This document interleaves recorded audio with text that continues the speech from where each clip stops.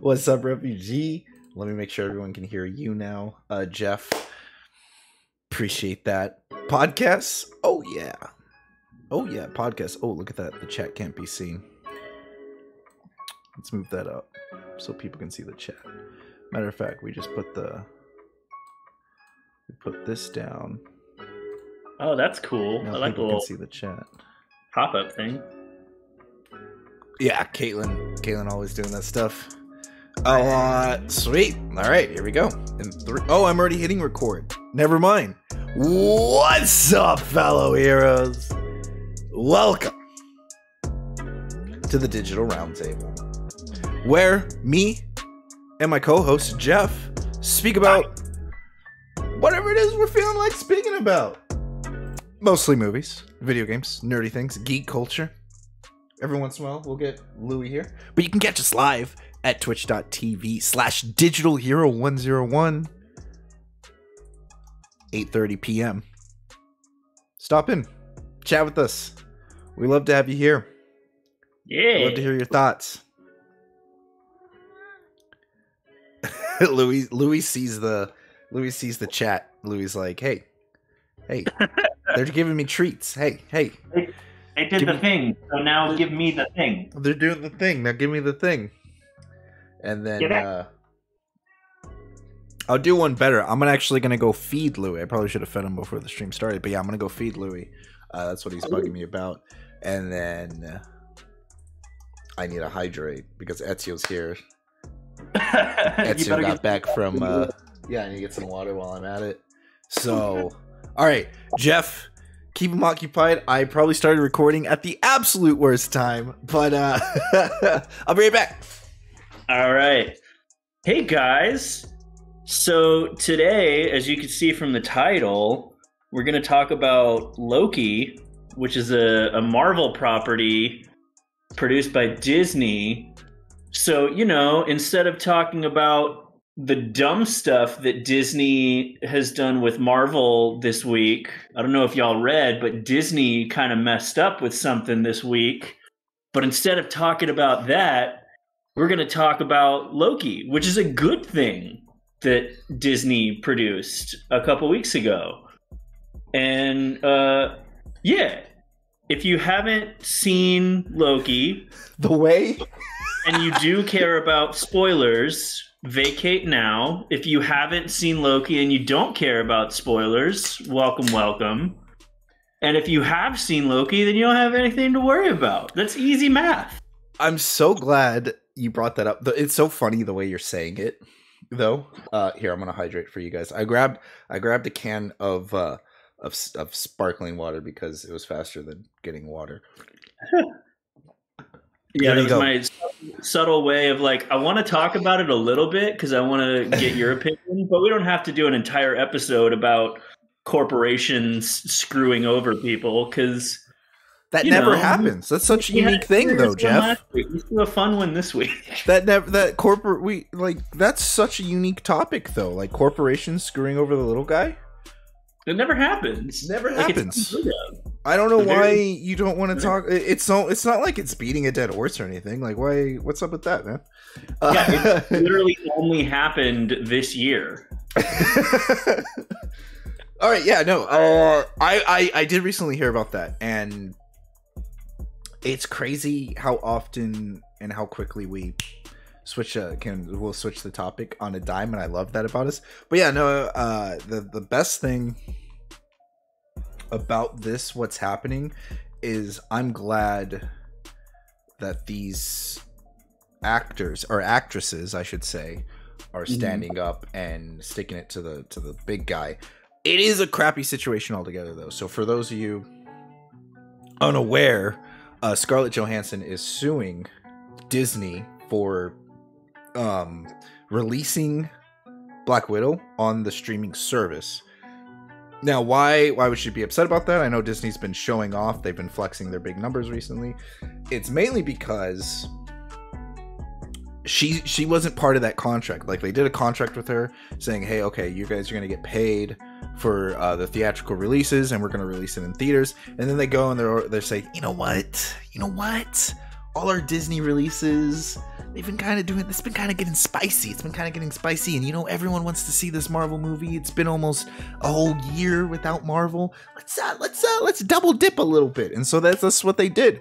They released it on the streaming services. However, that's just 100% profit for Disney right there, because no one was in part of that. The reason I'm glad that they're stepping up and like taking action for this is because a similar situation happened when Warner Brothers essentially did the same thing. When they started releasing all these movies on HBO Max, and all the directors and producers were upset because that wasn't part of like the contract. Like they weren't getting a cut in. So essentially these people are doing the work, and it's like playing a game of D&D. The DM comes in and does all the work, but the characters like Scanlan gets all the credit because he's funny. No. They're doing all the work, and Disney's providing a service, or HBO and Disney are providing a service to put it out, but they're taking like a bigger cut when they could have, if they knew they were going to do this in the first place, why would they cut them out? And it's kind of scummy. I don't know. I'm starting to talk in circles, Jeff. No, you're fine. No, I mean there's a lot to consider here. I think the first thing we have to look at is there's a lot to look at. First thing we have to look at is what actually happened. And I honestly don't know what's worse between option A and option B, because option A is Disney was malicious and they were just like, you know what, we're going to do this. We're going to release it on Disney Plus, and we're not going to even bother looking at renegotiating contracts. Fuck it. Let's just move forward. Yeah. And option B is it didn't occur to them that they would need to renegotiate contracts by doing this. Right. So either they're assholes or they're dim-witted, and that's terrible for Disney. Here's the thing. It's a big corporation. Yeah, it's a big corporation. Both options are pretty bad. First things first, I want to say welcome back, Refugee. Missed you. Hope you had a good time. And same with Ezio. Ezio was gone for the weekend, but Refugee was gone for the week. We had a big weekend this past weekend, and I'm glad to have you guys back. It's good to see you guys. And firstly, I think it's option number one. I think Disney somewhat knew what they were doing, right? Yeah. Because if it was option number two, okay, let's say it is option number two. Let's give them the benefit of the doubt for a second. Because if it's option number two, Disney didn't realize that they were going to release it on the streaming service. And it happens, and then Scarlett Johansson's like immediately goes to sue them. I doubt that's what happened. I feel like it was option number one. They kind of had an idea of this was what's going on. They put the contract down saying, hey, you wanna get a cut of the theatrical release? Yeah, you want that? All right, that's cool. That's all you want? Like, just, plausible deniability, kind of that thing of, well, we never said, you never even mentioned about the streaming service. You didn't say we couldn't do it. Kind of one of those things. Right. And then the streaming service happens. Because if it was option number two and it was by, like, mistake, I feel like when Scarlett Johansson comes knocking at their door, they would be like, you know what? This is a big misunderstanding. Are you okay if we just take those theatrical release agreements and apply them to the streaming service agreements as well? Or maybe they said, oh, sorry, like, we didn't realize that was happening. Look, our streaming service, it's a bit different than movie theaters because it's coming straight to us. How about instead of taking the percentage you were taking for the movie theaters, you take a different percentage? And Scarlett Johansson's like, oh, no, screw that. So, like, yeah, there's so many variables of what it could be, but I truly and honestly feel like it was more of like Disney saying, hey, well, Warner Brothers got away with it. I think we can do the same thing.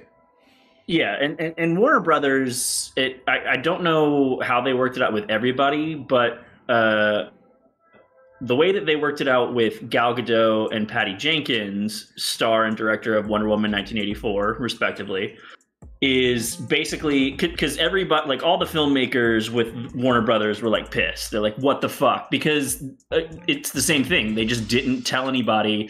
And suddenly there are all of these promos all over the place of like day and date. You can watch it on TV at the same time it releases in theaters. But the way that they worked it out with Gal Gadot and Patty Jenkins was they were like, look, this is unprecedented. We're trying to figure it out. A check for $10 million. And so like they negotiated and they settled and they were like, hey, like there's no way to project how much money the movie is going to make at the box office because we're dealing with this unprecedented pandemic. There's no way to calculate numbers, that this is unheard of. So can we just give you money? And they were like, sure, like give me $10 million and we'll call it a day. And I think kind of one ball in Disney's court, which is like the one thing that ScarJo's team has done wrong, in my opinion, is like in the lawsuit, it states something to the effect of Disney did this with the specific intent of screwing over our client. That's a good point. Which is like, that's fucking blatant. That's blatantly untrue. They did this because there's a pandemic going on and nobody knows how the box office of a theatrical exhibition works anymore. The science and the algorithm is completely changed right now. Yeah. Now, the fact that they didn't bother renegotiating, yeah, that's fucked. But they didn't do this to be like, fuck you, Black Widow, we don't give a shit, ha ha ha ha, twirling mustache, you know? Like, right. And that's how I feel, like, that's what a lot of people are thinking. Now, granted, I do think that plays into it a little bit, because the more this story develops, like with her filing a lawsuit, with Disney clapping back, and then ScarJo's team clapping back at them, it does feel like the more I think about it, it just makes me hate the movie so much more. Like, I know that we already talked about it, and I was already like down on it and considerably lower on it than you were. But the more this happens, the more I hate the movie, because I'm just like, yes, like it literally feels like Disney thought of this character as an afterthought. Like, we don't give a shit about this character. Cool, we'll do the solo movie, whatever. But it's just like, yeah, like they literally just didn't care about her. And it's fucked. Like it's weird. I was talking to TJ at the store earlier today, and I was just like, it's kind of difficult for me to feel bad for Scarlett, for a celebrity who's in a place of privilege and is probably good on money, and she's an international celebrity, of course. But it's fucked, especially when, you know, and this is something that we were kind of talking about last week with the whole Blizzard thing, that I think you can't really ignore the gender factor here, which is like, Downey, Evans, and Hemsworth, they made their nuts on these past movies. This is time for ScarJo to finally make her nut, and she wants her fucking nut, dude. You know, I don't blame her. Like, yeah. Hell yeah. It's I love that analogy, by the way. But it's so messed up. And I think about that too. Because I there's some things about the movie that I really think about, and as Black Widow evolves throughout the MCU, it's very subtle, and it's very much in the background because she's a supporting character. Like, the Falcon didn't get to shine until they got his own show. I didn't really care about the Falcon. Didn't really care. To be fair, I didn't care about any of the supporting cast of the Avengers. Like, I want to, but I feel like they do their jobs as supporting characters to help the main characters, be that, you know, Thor, Captain America, and Iron Man. And so I was excited for the Black Widow movie, but it still was set up in a way by Disney, or by whatever executive made these decisions. It was still set up in a way to promote and move along the agenda. It was not set up for Scarlett Johansson, just like you're saying. And that's right. And this fiasco that's going on is even more evidence of the situation, of how much they just they don't care about the character. They care about, okay, what can the character do for me? Because honestly, they would do this to any character, right? But I feel like they probably get a sense that it can be done easier to this character or to Scarlett Johansson, to a female, whatever it may be. They felt more of agenda needed to be placed here because there's a call for her to have her own movie, and so they're like, all right, give the people what they want, but at the same time make sure we're still making money. So it's messed up. It's a situation. I'm glad she's fighting back, and she's not the only one fighting back. Was it Emily Blunt? No, Emma Stone is. The headlines are she is, quote, considering her options after Cruella. After Cruella, because they did okay. And who's the one that's in that movie with Dwayne The Rock? Emily Blunt for Jungle Cruise. Blunt. Okay, also. Yeah, she's also. There's things floating around about her as well, but I'm not entirely sure on the facts for that. Yeah, so it's like the three of them are coming are coming at Disney. It could just be fans wanting Emily Blunt to go. Who is she? Isn't she something? Oh, okay, that's right. Sorry. I had a moment with myself. It's bad. I was like, for some reason, I thought she was married to the guy who plays Deadpool. Oh, Ryan Reynolds. But she's not. She's married to the guy from The Office. John Krasinski. Thank you. Yeah. Thank you. Ryan Reynolds is married to Blake Lively. But, yeah, I can understand your confusion. Both gorgeous men, both gorgeous women. I mean, come on. How could you not? Because I was thinking about that. I was like, I'm curious as to what.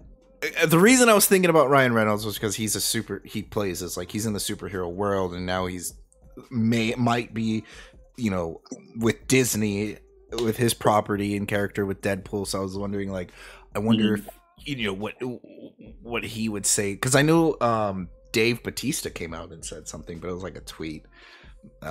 He also owes a lot to the character of Drax, so there's that too. Yeah, he basically said he is done with Drax after Guardians 3 because like I love the character, and I believe wholly in the vision of James Gunn. Because I think it was basically it's ultimately like his love for James Gunn as a creative person, because he's like, James is going to be done after Guardians 3, and I'm not interested in playing Drax if James isn't there. Interesting, yeah. Which is like, that's fucking cool, dude. Because like, like if Disney wanted to, like, they could continue making movies in the future, but he's like, I want to do it if it's up to my standards, and if not, then I'm gonna go pursue other shit. Yeah, and I like it when actors do that. It is sad and disheartening whenever an actor's like, I'm done with this character, because I'm like, hey, give me more, please.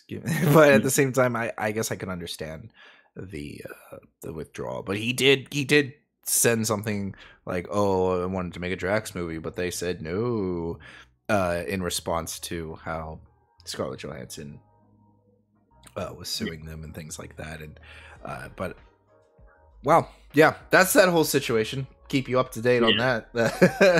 If I hear any more news, I'll definitely say more on the Discord. So yeah, if you want to, if you're with us here live, here's a link to the Discord. Join the community. We love talking about nerdy things all the time, anytime. But and speaking of characters we thought we were done with, but are now getting to explore more. Is that a segue I'm smelling? Is that a segue, darling? Oh. Yeah, Loki. On to the... That was the appetizer. Here's the main course. That was a pre-show. Main course, what the title's about. Loki. Loki... as tradition, we're gonna go ahead and tell you what we think, our first thoughts, and then me and Jeff are gonna speak to one another, bring up some viewpoints, maybe enlighten the other person, and then we'll tell you what we think after our conversation with one another. So that's usually how our reviews / discussions / off-topic trailing caboose goes. my initial thoughts of Loki is I liked it. I liked it. I would recommend it. I did have a problem with some of the continuity, not what you would think, for very specific moments that I felt was like, okay, what's happening? Other than that, the show works. The show works for me. It excited me for Marvel. I'm not one of those people that have been burnt out from Marvel just yet. I don't know. Maybe when I like, I just take that desk as I kick it. Maybe I'm just one of those people when I like something, I just know I like it, and so it takes a little bit for me to be deterred away from it. I haven't been burnt out of Marvel. Like I'm probably, I might eat my words here, but I'll probably be watching Marvel till I'm 50 if they're still going on. So and not complain about it yet. Either way, this excited me for the next phase in the Marvel universe, the MCU universe, I should say. It was really cool, and it connected things in ways that I wasn't expecting. But at the same time, it did what Star Wars failed to do, and what Game of Thrones failed to do. And it took something that fans were expecting and had theorized and put it in there, put it in the show, and it worked. And it didn't hurt. It came true. It didn't feel like they were pandering to me or anything like that. So happy about that. I would give the show. The show's so good. Mm-hmm. I think I'd have to give the show like a 9. I haven't seen any reviews nor read any reviews. I'm getting in the habit of just keeping my mind as unbiased as possible until we talk about it, Jeff, and then I'll go and I'll compare what I said to other people. So sometimes though I do like to, I'm stalling because I don't know what number to give it. Sometimes though I do like to go and listen to reviews and get like a different viewpoint and stuff like that after I've read it. I don't let my things get clouded by other people's statements, but I'm also not stubborn enough to not change my mind. So with that being said, as of right now, my score for Loki is probably a 9 out of 10. I really liked it. I thought it did a really good job with the character. However, continuity wise, specifically with Loki's powers, I was like, oh yeah. What? Like, what did you do? Like, wait. I mean, in the Battle of New York, you were able to take an explosion to the face, no problem. You were able to get Hulk slammed left and right like a cartoon, but now you can't do. And then you can do this in this show, and now you can't do this in this show. I was like, okay, it just felt like a budget TV show, and that took me out of the immersion.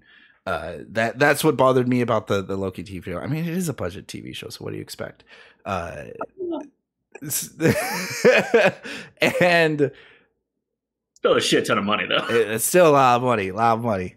But yeah, that's what takes it away from me was the continuity. And then secondly was it's weird because the events of Loki kind of happened in the span of a couple days, technically speaking.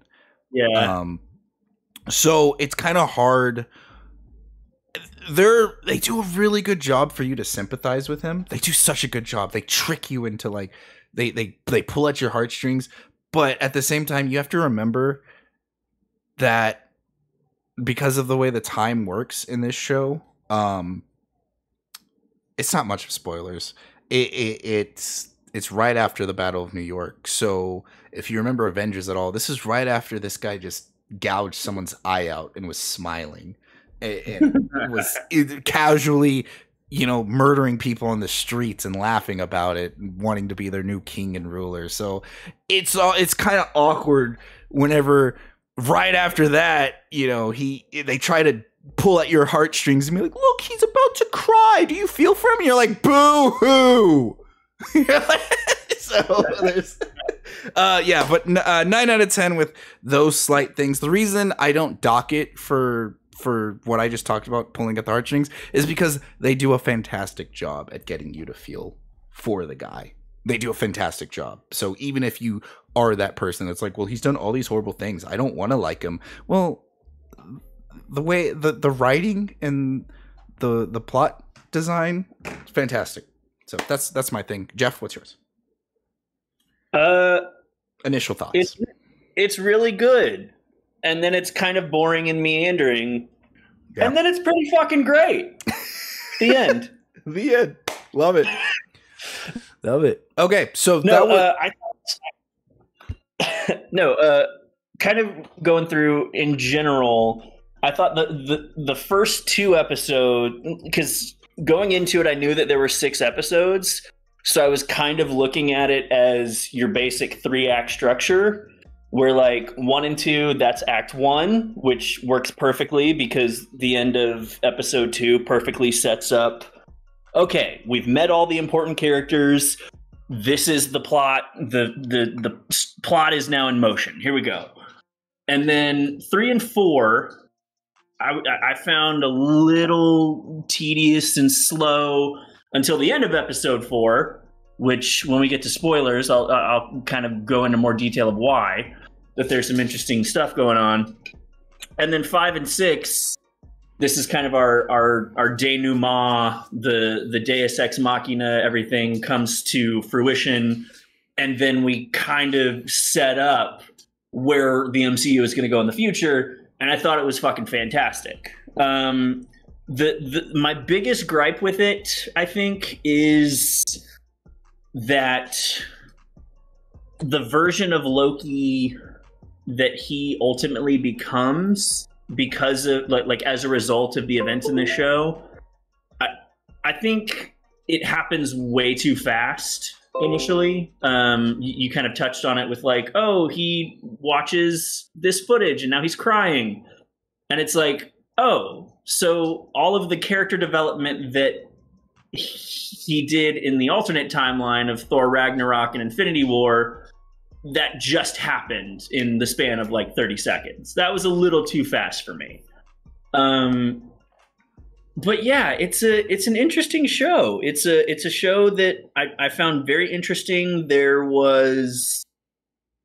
are a couple of things I found kind of like the main thing that sticks out to me as something I didn't like is in episode 3, there's this action sequence, which is this long, I mean, it's clearly not a true oneer, where it's like this long one take kind of thing when they're running around Lamentus.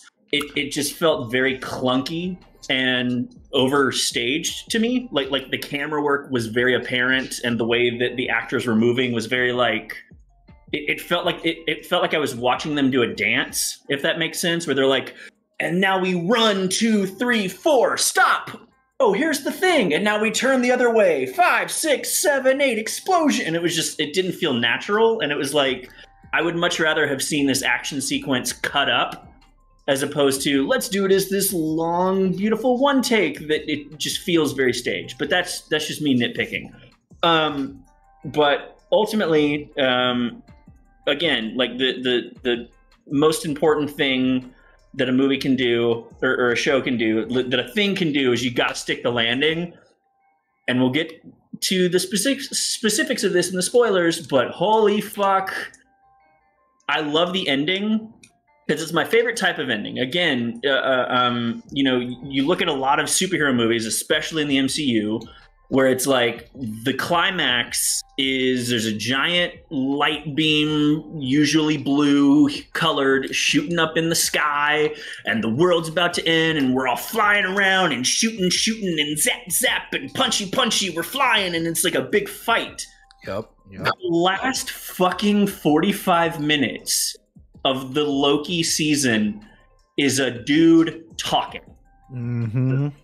Then it's a little bit of 3 people talking, but for the most part, it's a dude talking, and it's all exposition. Holy shit, does this character dump so much backstory and so much exposition. I'm getting very loud and impassioned, I know, but holy fuck, is it riveting? It's compelling. It's funny in kind of a gallows humor sort of way, where it's like, these are some serious circumstances. These are dire circumstances that we're dealing with, but this is hilarious.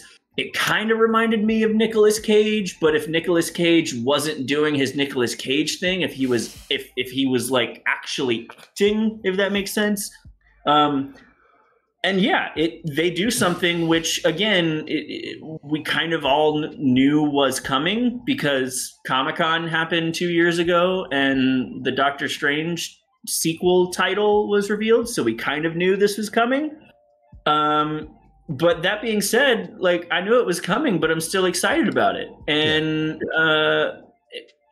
everything else that I have to say is kind of gets into potential spoiler territory. So I'll save that for when you, the host, give permission to talk about spoilers. Okay. I'm gonna go 8 out of 10. 8 out of 10. Okay, that's fair. I was debating between the two. Really, I think the meandering. I can see that. I can see that. It's not something I thought of, but I think that has to do with the week to week, right? Watching it week to week. Because if it came out on Netflix and we got to binge it, I wonder if that would have changed the experience of watching it. Maybe I should just go binge it real quick after this and then see how I feel. But yeah, those are our thoughts. We love to hear what you have to say in chat, but we're definitely going to hop right into the spoilers of this show. So if you haven't seen this show, I mean, my recommendation, yes, go see it. Jeff, do you recommend to go see it? Yeah, absolutely. Yeah. All right. Watch it. Get that Disney Plus and watch it. Remember, our numbers are just arbitrary. If we recommend it to you, definitely go see it. So, yeah. Jumping into spoilers. Man, did I like... Okay, can I complain about something real quick? No. 100% off topic, by the way. Like, I need to get this off my chest to you, Jeff. Okay. I went to go see The Green Knight today. Ooh, how was it? I don't know. Okay. Literally, right when the movie started, sirens started going off in my movie theater. Oh, no. And telling us to vacate the premise because a storm was rolling in. Oh, shit. And so... we were sitting out in the lobby, and they were like, all right, you can go back to your... And I mean, right when the movie started. Like, the first couple scenes. It was so... It was so unprecedented that, like, when the sirens are going off, everyone in the theater was kind of like, that's an interesting choice. Oh, did this movie take place during modern day? Like, oh. And then I look, me and Kate look over to the guy sitting next to us, and we're like, we think that's for us. Like, I don't think this is part of the movie. So... we're sitting in the lobby, and then they tell us, okay, go back to your auditoriums. And then they're saying, but if you have a theater upstairs, don't go upstairs. And they're saying, stay in the hallway where it's safe. And, and so we go back in there. We've already missed maybe the first 15 to 20 minutes of the film. Oh, so they didn't restart it when you went back? No, they just kept on rolling. And the alarm's still going off the entire time. So I was just like, let's just go home. Let's just go. Yeah, I didn't even bother to ask for a refund. I just said, let's just go home. Well, the thing was, because we have Cinemark. Oh, okay. So we used our 2 free tickets, and then we essentially bought the popcorn and stuff. And I was like, whatever, I'm just gonna. I basically came to the movie theater to pick up popcorn, and I'm not upset about that. So then I came home, and see, I was gonna watch Green Knight this weekend, and then watch The Suicide Squad next weekend. Mm-hmm. But I don't know. Somehow, I'm probably gonna choose The Green Knight over Suicide Squad. Like next week. So I was so hyped to see that movie though, but it was lame. So I came home and I watched Black Swan for the first time. Oh, nice. Yeah, that was a trip. I knew nothing about that film going into it, so that was a trip. Okay,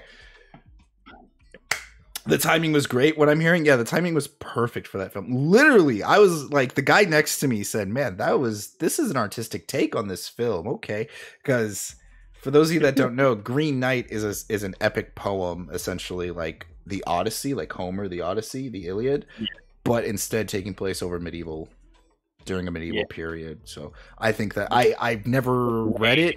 I had to read the Iliad for high school, but I was so stoked. And I've heard so many good things about the Green Knight, so what a way. Directed by a local boy. We got a DFW represent. David Lowery is from the Metroplex. Hype. No shit. And All right. and he's actually keeping it with Disney. So he's done a lot of stuff. You can look him up on IMDb, but he is currently doing the new Peter Pan for Disney because they're making live action everything. But hey, it's David Lowery, and he's great. So What is this, maybe- like the third Peter Pan live action? There was Peter Pan, there was Pan, and then there Oh, was that's true. Well, I there don't know why it was hasn't occurred to me until now. Robert Williams Peter Pan. It's like, yeah, like Disney is making live action versions of all of their animated stuff, but Peter Pan has been done with. That's funny. That should have occurred to me before right now. And now I wish I hadn't dropped that fun fact because now I feel dumb. Yeah, you're good, man. Oh, okay. Do you want to take this off topic further, or should we get back to it? No, let's get Okay. back to how amazing Jonathan Majors is. Loki, so good, so good, so good. First thing, the set design. Mwah. I have a soft spot for like analog things, or for the 20s or 30s. Oh my gosh, the set design in Loki was so good. They really captured the feeling of a bureaucracy with the way that they set it up, and I know it's influenced from the comics and things like that, but apparently I was speaking to one of them. So whenever he goes to talk to the receptionist for the first time, and he he dings the bell and he says, "I would like all the information on the timekeepers," and she's like, "No," and he's like, "Well, I would like the end of time, the beginning of time." She's like, "No." And Well, what can I? That right. It's just like, here's the file you're supposed to read. That keyboard she's typing on is apparently, from what I heard from a buddy of mine, is like a really rare and hard to get keyboard. Like, it's just like, if you're an analog enthusiast, that's just one of the things that is just impossible to, or just really like a cool find, I should say. Like so they did their homework. Keyboard that looks like a typewriter, right? Right. Basically. Yeah. And they did their homework, and I thought that was really cool. That they just put stuff in there for everyone. You know, there's Easter eggs for Marvel fans. There's Easter eggs for collectors. There's so set design. I'm a huge fan of set design. I love it when directors, I guess, hide things, or when set designers hide things and put things in there for the audience to like poke at or notice. And I think Tom Hiddleston, let me pull up IMDb real quick. So I think Tom Hiddleston did great. And then we had I did not know, because I didn't look at the casting beforehand. I didn't know, what's his name? You know who I'm thinking about. I'm going to ask Owen Wilson? Owen Wilson, yes. I didn't know Owen Wilson was going to be in the show. Joe? I didn't know he was in the show. It was such a nice surprise, because I haven't seen him in such a minute. That's so cool for you. Yeah, it was great. I was like, Owen Wilson! He's So just different enough because he's got the facial hair and he's got the like kind of short hair. It's not like the long, shaggy, dirty blonde that we're used to seeing. Right.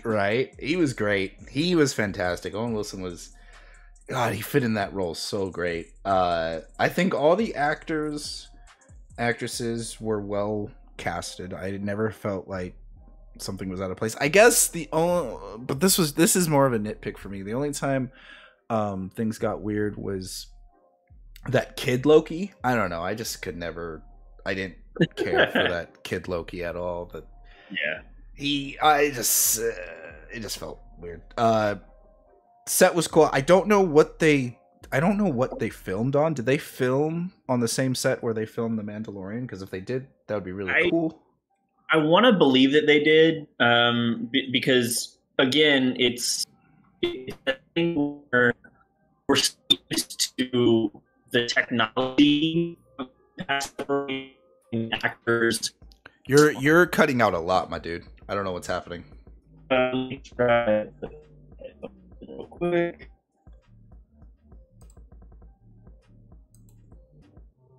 Let's sound a little more consistent. No, you're robotic. Try something else. I don't know what happened. I don't know if you're like lagging or something.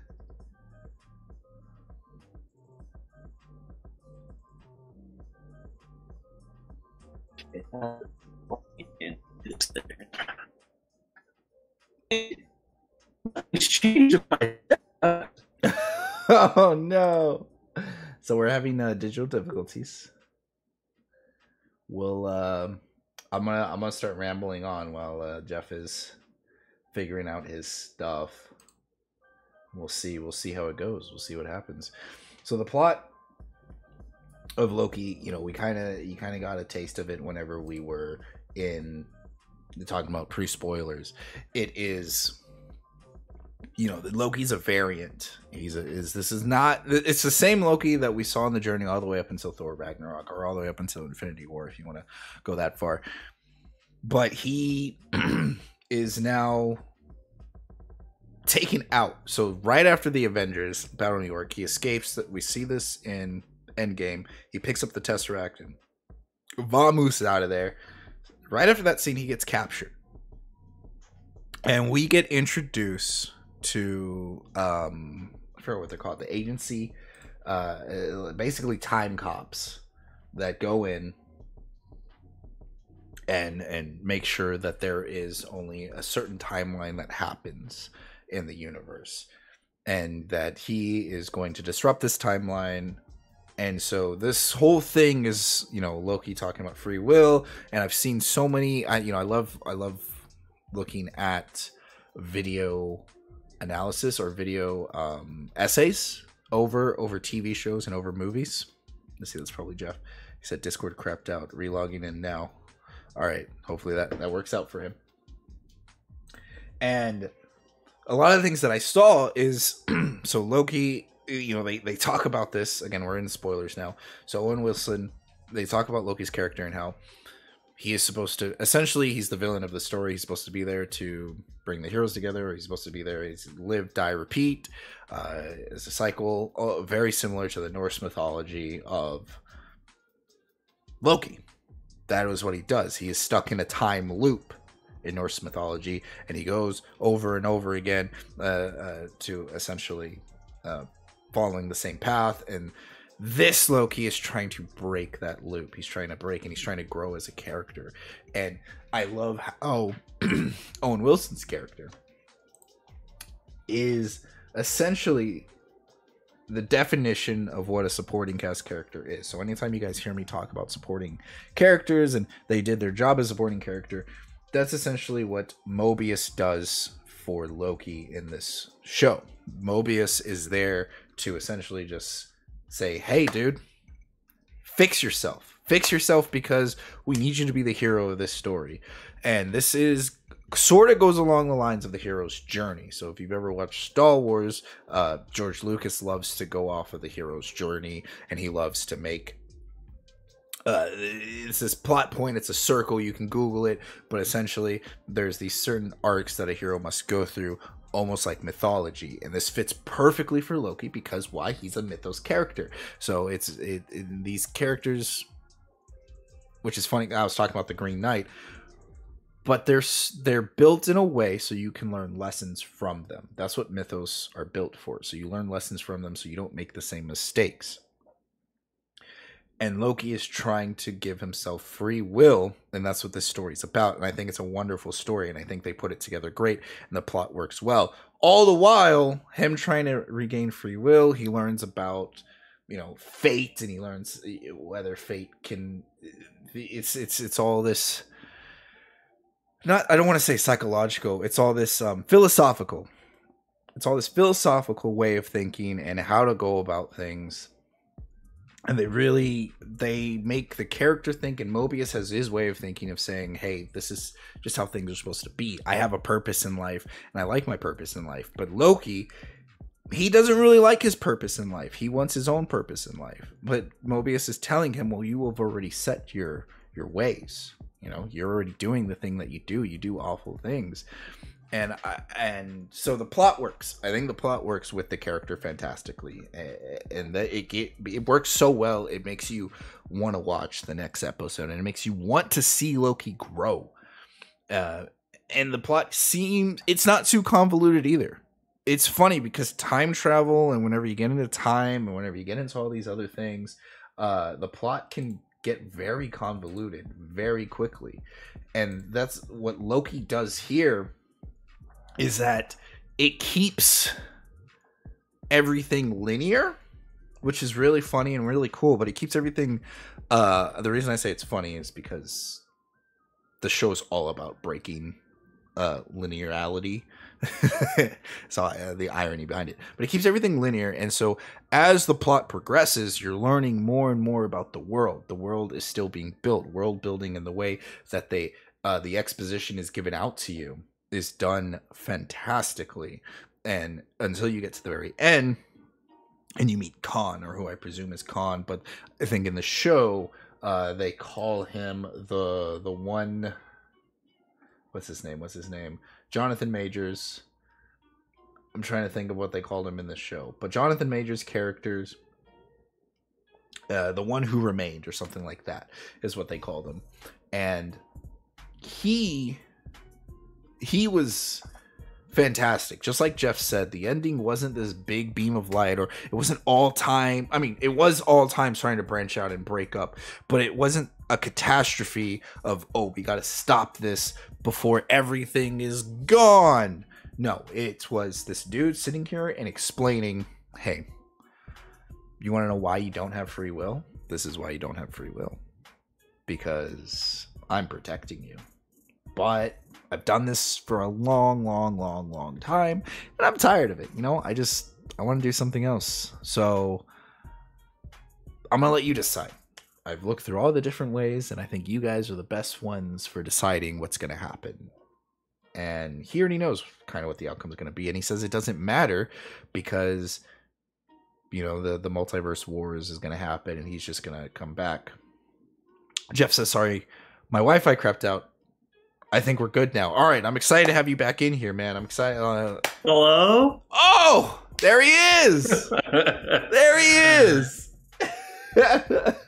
I thought it was like, oh, because like I had my fan on, and I was like, maybe the wind is like fucking trumping the mic or something. But no, it was because my Wi-Fi gradually went out. I looked up, and I had red lights where there are usually blue lights on the router. So. Oh yeah, you were talking, and then you sounded like you went into a tunnel or something, and it was just like, weird. I was like, oh. Mainly, I've just been talking about the plot, and I've been talking about how the plot is fantastic in this film. But because, and I was just about to get into the negatives, but I was saying how the ending. I was reiterating what you were saying about how it's just exposition, and that how they feed you exposition and lore throughout the entire show until the ending. Oh, here we are. We're getting rated. Nick DeRue is rating with a party of 10. What's up? Toasty God redeems hydrate. Oh, I'll hydrate for you. Hello there.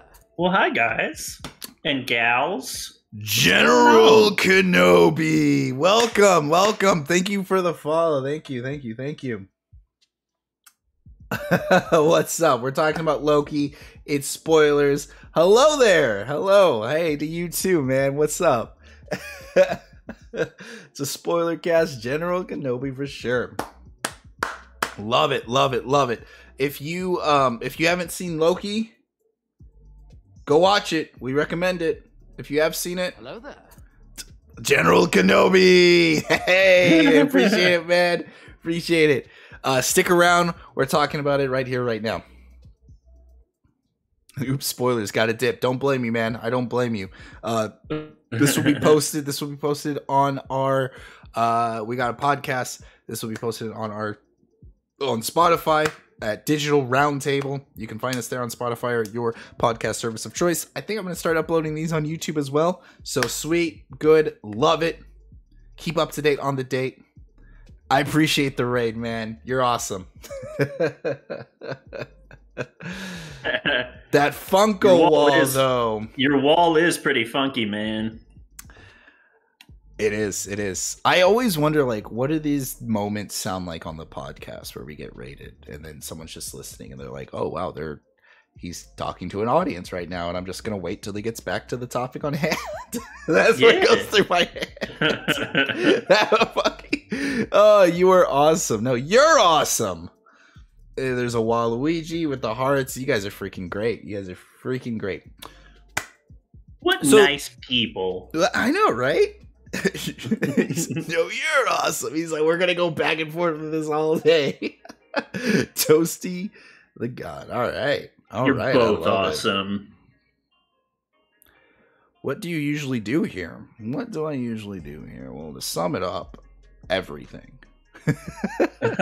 Sundays, we do a podcast where we talk about all these kinds of things.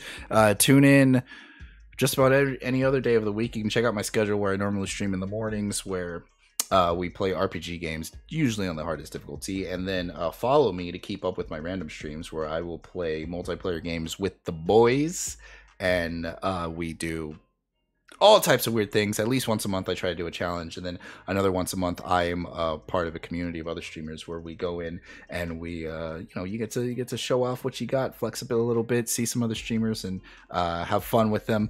But yeah, for sure, once a month I'll do a challenge. Last month I ate some spicy wings while trying to play some games. I'll probably do it again with even spicier wings, but stay tuned, join the Discord. We love talking about stuff like that as well. Yeah, monthly events for sure. Tune in. Love having you. Love the conversations. Appreciate the raid. Yeah. Thanks, man.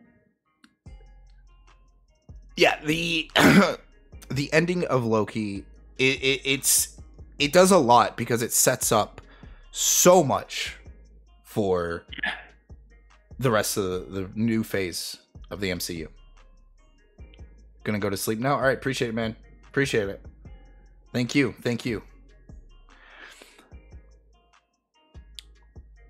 And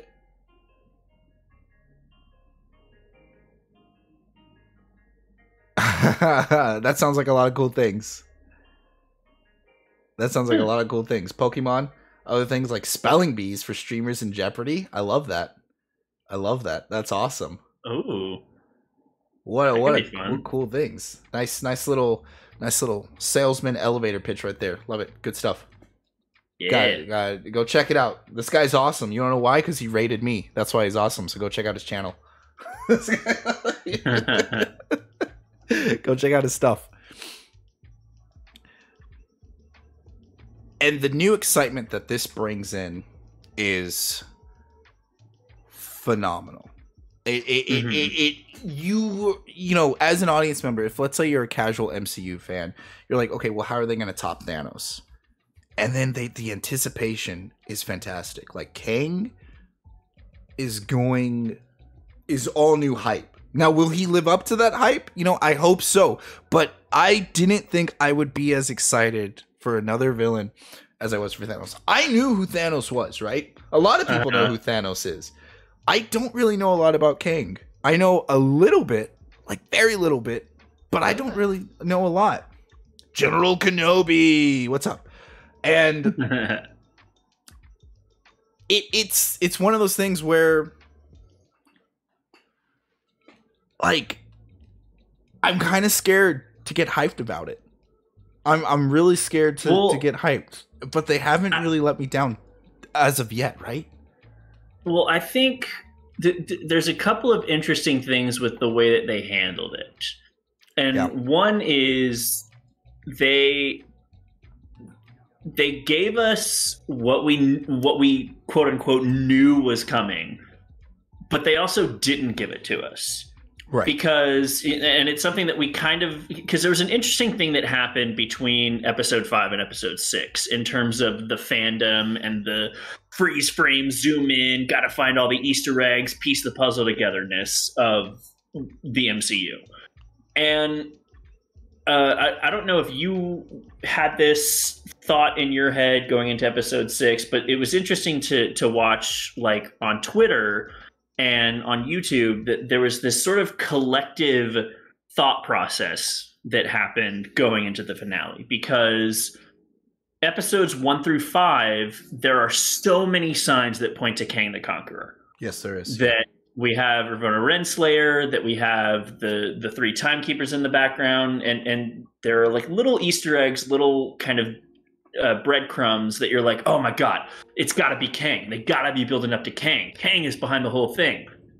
And it was so interesting after episode 5, the fandom kind of dialed it down a little bit on that, because I think a lot of us were remembering what we did with WandaVision and Mephisto.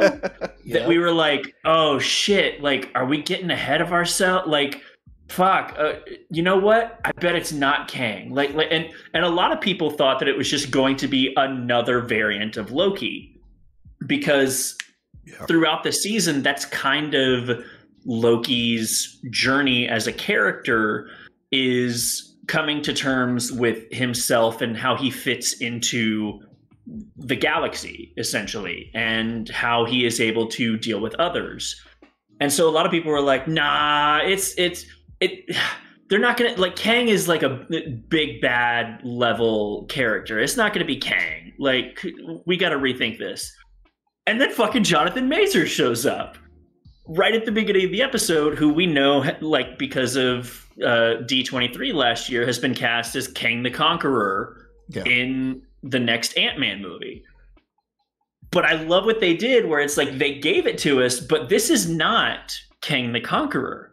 This is not even Kang according to what the show tells us. Because again, like, I remember we talked about this when we talked about Mortal Kombat. If the show doesn't explicitly say it, it doesn't matter what you know from issue whatever in the comics. If the show doesn't say it, it's not there. Yeah. So this is just a variant of Kang. Now that's thing one that I thought was very interesting. That, like, they gave us the thing that we knew was coming, but they also didn't give it to us at the same time. The other thing that I find super interesting is that as fans, like, we all know, like, Kang is going to be the next big bad. And what I think is so fascinating is that if you look back at the Infinity Saga of phases 1 through 3, Thanos isn't really there until Infinity War. He has the one shot at the end of Avengers where he turns and looks at the camera. He's got the teaser at the end of Age of Ultron where he puts on the glove and he says, fine, I'll do it myself. And he's got a tiny scene in Guardians of the Galaxy where he talks to Ronan the Accuser. Okay, I'm glad you brought up Thanos. And it's really not until Infinity War that he, like, has a full character. But here, we get 40 minutes of Kang just monologuing. For sure. And that's the fantastic part. Yeah. And I'm glad you brought this up. For two reasons, and like what I'm always going to do, I'm going to bring up Star Wars. Also, chat saying, am I the only one excited for Moonlight? I'm excited for Moonlight because my boy Poe Dameron's going to be in there, right? Like, I'm for that. Moon Knight's one of those heroes I only know about because I played Marvel Ultimate Alliance. So I'm excited because it's more curious for Moon Knight and his show. It is going to be weird. It's going to be a trip. Marvel's done a good job at bringing heroes that we don't know to life and bring them back. So that's great. Love the Illuminati sign because of all the fan theories that's been going on with chat. I accidentally apparently gave my mic the middle finger. Could have had a family. Don't worry. It doesn't. I already got rid of them. So my thing is that with Thanos, and this is what I liked. With Thanos, we see him with Loki, and Loki is not at all, does not at all care. Loki is not intimidated by him. And I said this on one of our other episodes, is that they didn't really do the best job at making us scared of Thanos. Because with Darth Vader, like in Star Wars, they did a great job with the Emperor, because of Darth Vader, he's this force to be reckoned with, and he's this menacing figure. He shows up, he kicks the rebels' butts in the first episode of Star Wars in A New Hope, and from then on, anytime he's on screen, he's always winning. And then we see him bow down to another dude. He's scared of someone else. It's like, who is this guy? Right? Like, that's what they did with Kang. Like, Kang is this all-powerful force. We show, the TVA, they use Infinity Crystals as paperweights. Okay, whoever the TVA is the most powerful entity in the known universe. But then it goes even further than that. You know, Kang is the TVA. Or Kang created the TVA. And the thing about Kang in the comic books is he's just a normal dude. He's Reed Richards, Mr. Fantastic's the guy that can stretch. Mm-hmm. He's his grandson. His great-great-great-great-great-grandson in the future. And what amazes me is that he just uses technology. He just uses his time traveling technology. He's like the Doctor. He just goes around and uses time travel to just win at everything he wants to win at. That's the most I know about Kang. And what they do here, when Loki meets Kang, he is afraid of Kang. Mm-hmm. And this is Loki who had just got done with the Battle of New York and had just disrespected Thanos in front of his face. Yeah. Think about that. And like knowing that Thanos is a mad titan or a titan, but he gained the title of being mad, knowing that Thanos is a titan and understanding what a titan is, he then goes up to this normal dude who he can perceive as human and just be like, wait, don't mess with this guy. Like he's an issue. Like he's super powerful. So much so that whenever he gets back to whatever timeline he slipped back into, he goes running straight to Mobius and he's afraid. Yeah, he's like, we're fucked. Right. Fuck it. We're fucked. So they do. I'm so glad you brought up Thanos because the comparison, and yeah, we didn't know a lot of words. We didn't know a lot about Thanos. And the suspense for Thanos and wanting to know more about him, and then him getting, some time to shine in a movie, that was cool. We all kind of learned to fall in love with him and like him, but such a better introduction with Kang. And this is just a variant of Kang, matter of speaking. Yeah. This isn't even Kang. That's the thing that I am most excited about for Kang, the character, moving forward, because again, like being a person who likes watching stuff but also making stuff and being so heavily immersed in the behind the scenes and the process and everything, like I have to imagine for Jonathan Majors, this is like the role of a lifetime, because ostensibly, depending on what they're going to do with the character and the fact that we've already seen a variant, ostensibly, he could play 20 different versions of this character. Like, this is an actor's dream where you're just like, yeah, I can play somebody who is like sinister and evil and sadistic, and I can play somebody who's like very charming and seductive, and I can play somebody who's like haggard, and at the end of his, he can do whatever. Like, it's like, hey, you're gonna get one job, but here's all the roles, even though you're playing the same character. Right. And it's what's the M. Night Shyamalan movie? Oh, Split. It's Split. I love seeing who's the actor? Who's the actor? X-Men Origins? James McAvoy. Dave McAvoy. He's done a fantastic. I love seeing him in Split. I love seeing him in Glass. Oh my god. It's crazy how he steals the show, and I hope we get the same thing. I hope we get the same thing with Jonathan Majors. Yeah, I hope there is a Kang the Conqueror, but I also hope we run into other variants and we do get to see him doing, just flexing his acting muscles, because it is a dream to be able to do something like that, and also it can be a nightmare. Because I don't know, because I feel like I want them to do that, but I hope they don't do it too much. I hope they have one King like to center and focus on for us as an audience to just be in and go in and do the thing with. Yeah,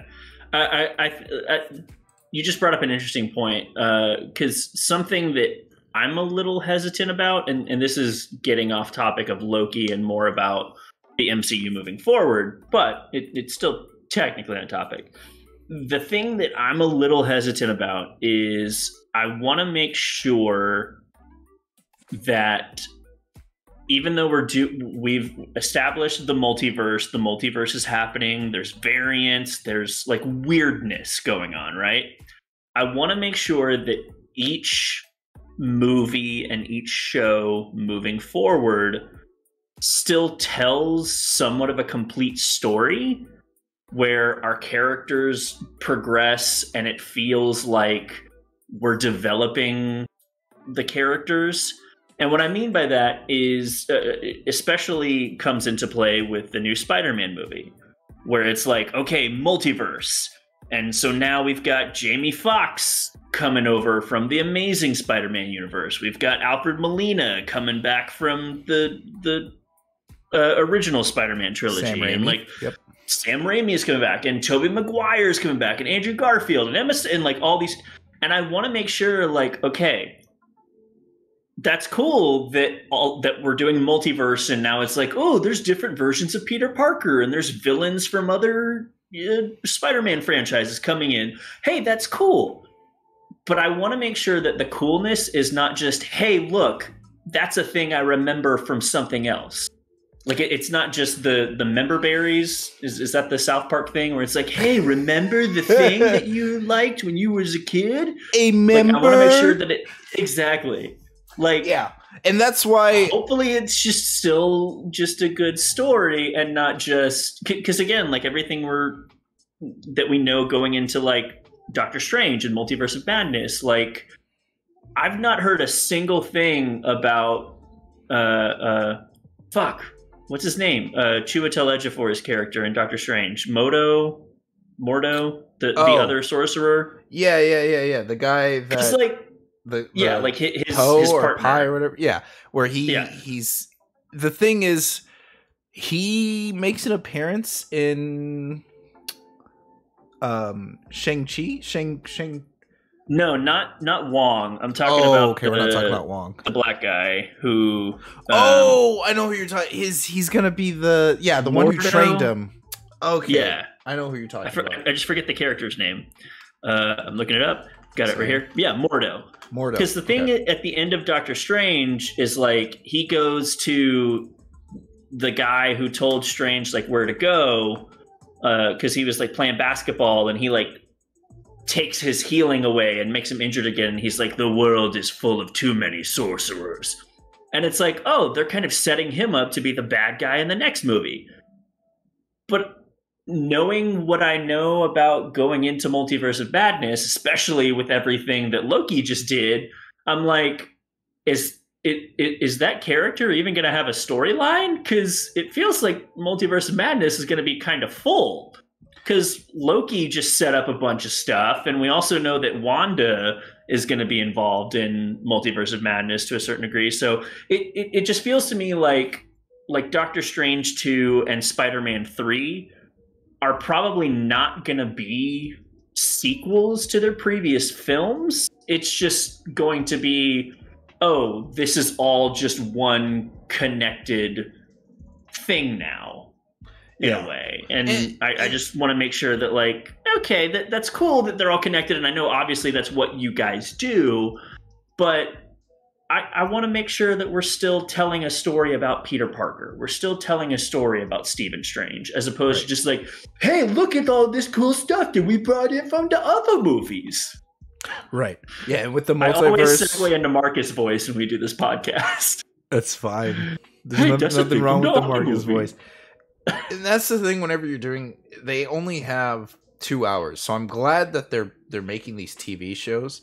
It is adding more to people's homework with the TV shows, because next week we're getting the what if scenarios. So now that the multiverse has been unleashed by Loki, now we're getting into the idea that, oh, what if Captain America was Peggy, or what if Doctor Strange did this, or Spider-Man was Doctor Strange? What if T'Challa was picked up by the Ravagers instead of Peter Quill? Yeah. So it's those things that make it to where I'm very, like, excited for, but exactly what you're saying. I don't want them to get too diluted with it because they're going to have so many characters to deal with. I don't want every 2 hours to turn into exposition. So the TV shows is a good transition for this new phase in the fact that, maybe, we use the TV shows just to explain and dump all this exposition like we did with Loki.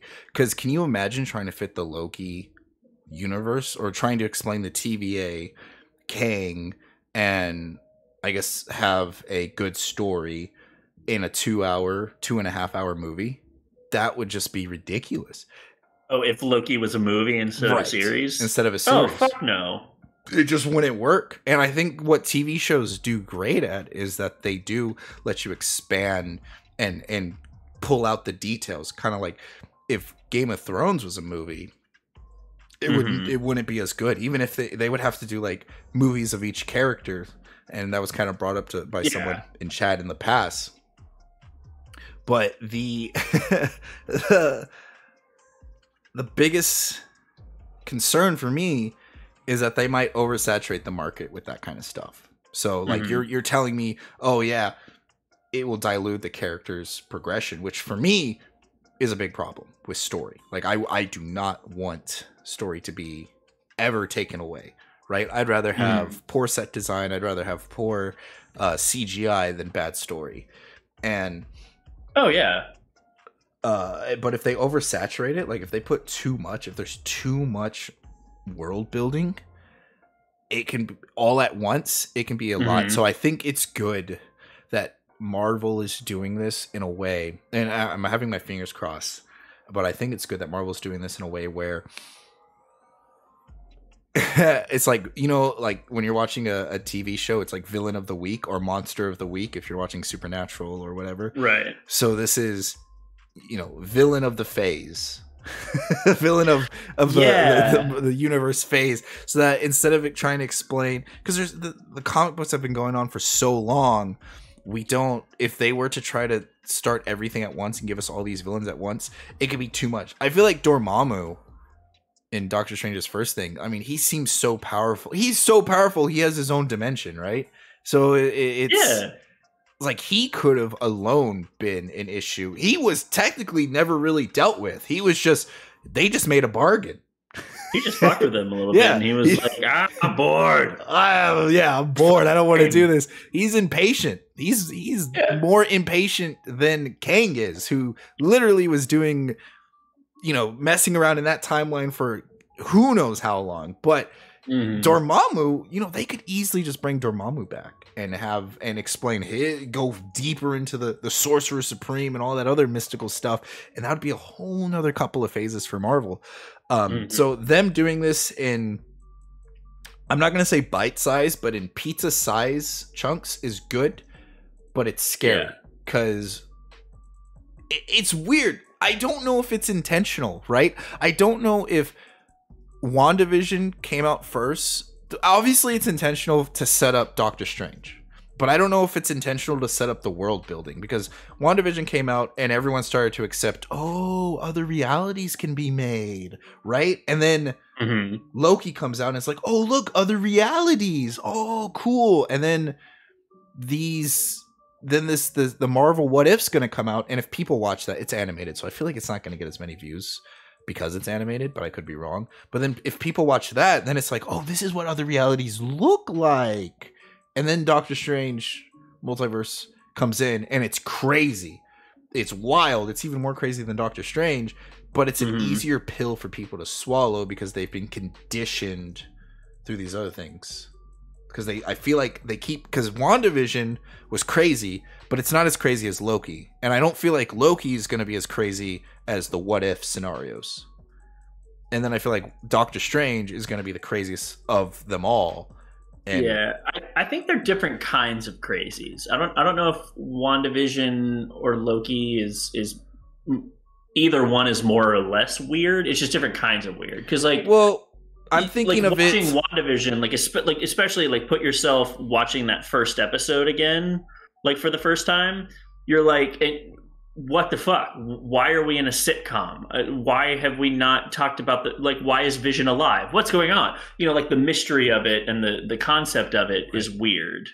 I agree. I'm looking at it mainly from like a casual general audience perspective, not from someone who's expecting that kind of stuff, but from someone who's going into it more or less blind. And they're like, well, okay, I never watched, I don't want to go back and watch the other 10 Marvel movies. I saw Endgame and I saw Infinity War and they were pretty cool. I'm going to just continue watching from here on out. You know what I mean? Like I still feel like they're keeping those people in mind. And I misspoke when saying that, but yeah, I do agree with you. It is different types of weird. It's different types of crazy. Well, and you bring up a good point, which is the idea of the casual viewer, because it's fascinating because Marvel has become this behemoth in terms of being a corporation. Like, we got to sell toys, we got to constantly sell merchandise and lunchboxes and Happy Meals and all this kind of stuff.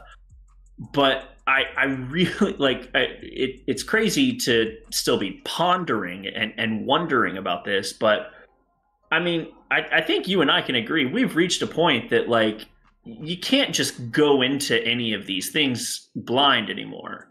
Yeah. To get the full experience. There's no way that you can watch Loki and fully appreciate it. There's no, I mean, no. I was gonna say Black Widow. You could go into just the post-credit scene, won't make sense. But even at the beginning, for example, when they're getting on the plane and David Harbour picks up that trailer and chucks it. You're you have to know what the super soldier serum is, because they don't explain that. Even in the context of the movie, they don't explain that. They're just he's a super soldier. Okay, I guess he's a super soldier. Cool. Yeah. I can move on now. I guess he's just super strong. Well, okay, here's the funny thing. I'm going to challenge your end credit scene. Where we are in, Because that end credit scene in Black Widow was supposed to come out. Black Widow was supposed to come out before Falcon and Winter Soldier. So you're supposed to get that end credit scene before you got the Falcon and Winter Soldier one.